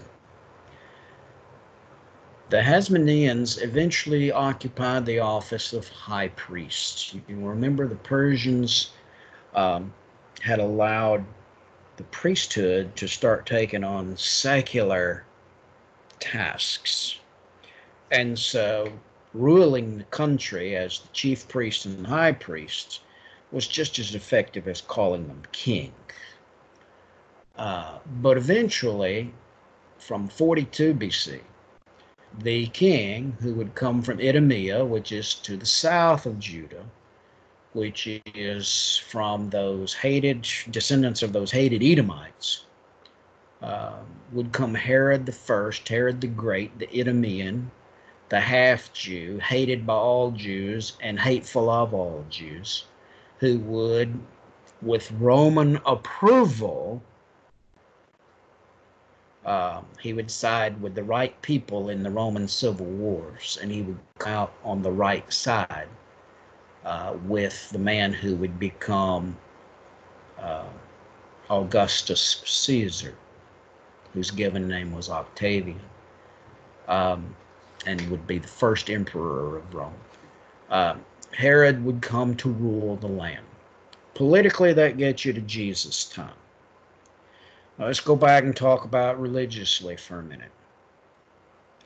In that time period, roughly from the year 350, 400, 350, somewhere in there, there begins to develop over the course of 100 years what came to be called the office of the scribes. As in the land of Judah, there was a slow transition from Hebrew to Aramaic. It came to be that the scribes were almost the only people who understood the Hebrew scriptures. By Jesus' day, they had an outsized influence because they were the interpreters of the law. Why? Because they were the ones who read Hebrew. So in the Middle Ages, when secular rulers turned to monasteries and said, "What does the Bible say?" they were asking them because those were the only people who knew how to read the thing. You had the scribes and you had the priests. Well, you've got the temple priests, the people who are of a priestly tribe, where a person will serve sacrificially in the temple maybe once in his lifetime in some cases. And all of those who are of the temple priesthood would serve at least one time for a prescribed amount of time in the temple, doing temple sacrifice. And then you had the priesthood, and then you had the scribes, who were the interpreters of the law, and then you had local rabbis and wandering rabbis. So when Jesus started teaching, or when John came, the Baptist, came preaching and teaching, the fact that they were on the road doing this wasn't particularly unusual. They just happened to be very unusual people who stood out. In the time between the year 300 and 100, the Hasidim, the pious ones, have as their descendants the Pharisees. Well, that's an overstatement to make the point. So when Jesus comes, you have two parties, the Pharisees and the Sadducees. Here's what's important about that. The Pharisee literally means separatist, to separate yourself. And they aimed at a higher degree of spiritual sanctity and moral strictness than had been the norm. And they are the ones who made the Mishnah, or all of the collections that make up the Talmud, equal in importance to the law of Moses and utterly enforceable, and something that you must keep all of it, all of the commentaries on the law. And you know that the Mishnah grew up because there were all kinds of details about, well, how does, if we're going to disinherit a son who's rebellious, what's the definition of rebellious? That wasn't in Moses' law. So we have to have definitions of what is rebellious.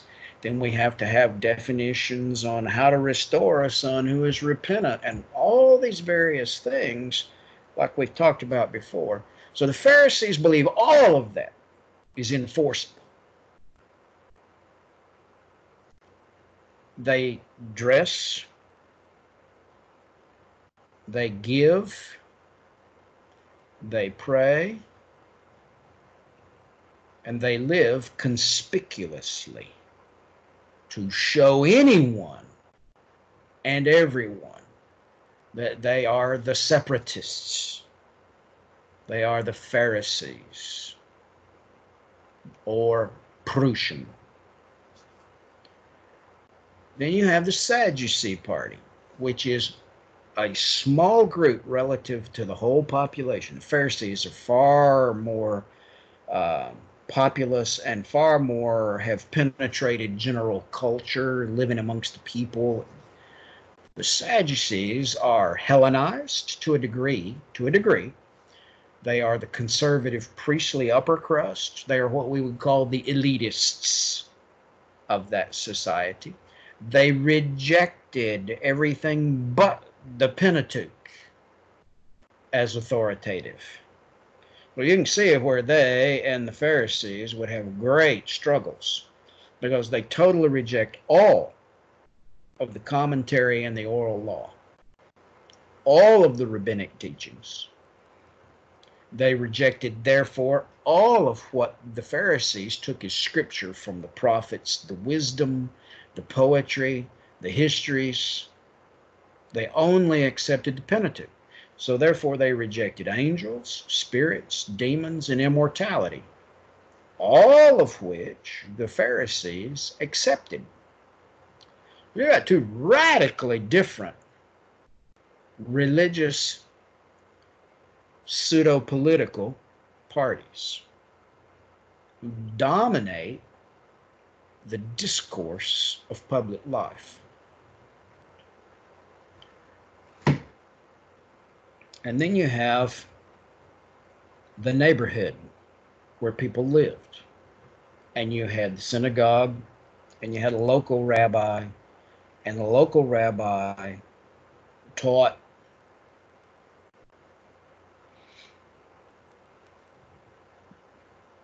the accepted theology and wisdom of the day. And there are two rabbinical schools that have grown up in the Jewish diaspora that are considered to be the source or the locus of the great rabbinical commentaries and teaching of the last 400 years. The Alexandrian school and the Babylonian school. The Alexandrian school carries great weight because over the course of almost 100 years, ending about the year beginning about the year 150, one of the Ptolemaic emperors had commissioned the translation of the Hebrew scriptures by scribes into Greek. It took almost 100 years to produce what came to be called the Septuagint, which became widely circulated, and because the typical Jew in the diaspora all over the world spoke a local language, and the Jews of Judea and Galilee spoke Aramaic. Pentateuch, not the Pentateuch, the Septuagint became the Jewish scriptures. Why? Because Greek was the lingua franca of the day. It was a language of business. All over the world, if you could speak Greek well enough to communicate, you could do business. And so the Septuagint went all over the world as the Jewish scriptures. And so the School of Alexandria had significant influence through the production of that script. So all of these forces are at work by the time the Roman age is upon them. And in the fullness of time, that's the phrase Luke uses, isn't it? In the fullness of time, as he begins the story of Jesus' birth, you have one language, which is Greek, that unites the world enough to communicate. You have a world-spanning road and shipping network. Romans are the master builders of the ancient world. Interestingly enough, Roman roads don't have curves, but they built them everywhere. Furthermore, they called the Mediterranean Sea Mare Nostrum, which is our sea, our lake. And they had a vast transshipping network.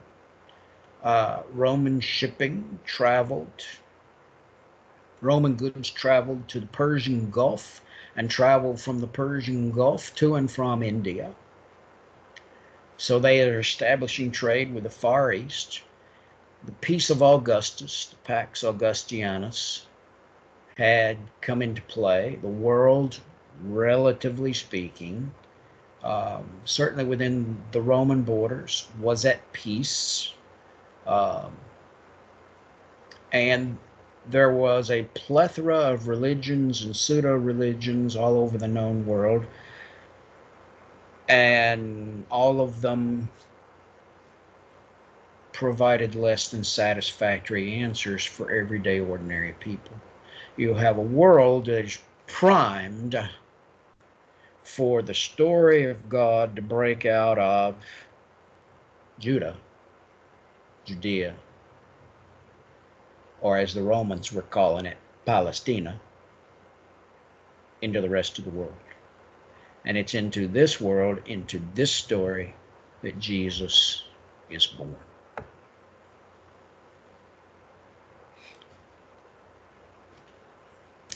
Questions?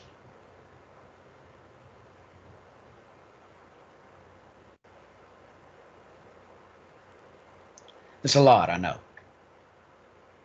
But it kind of gives you that bridge. So, now we come to the point where you get your assignment for next week.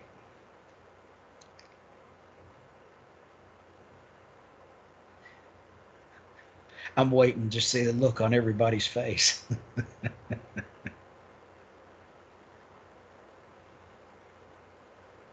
Keep learning the Tanakh. Pray for one another.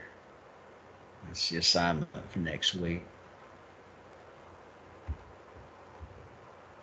So it's been a joy to be with you. I hope you've gotten something of value from this process that we've been through. Anybody have anything you want to say before we sign off tonight?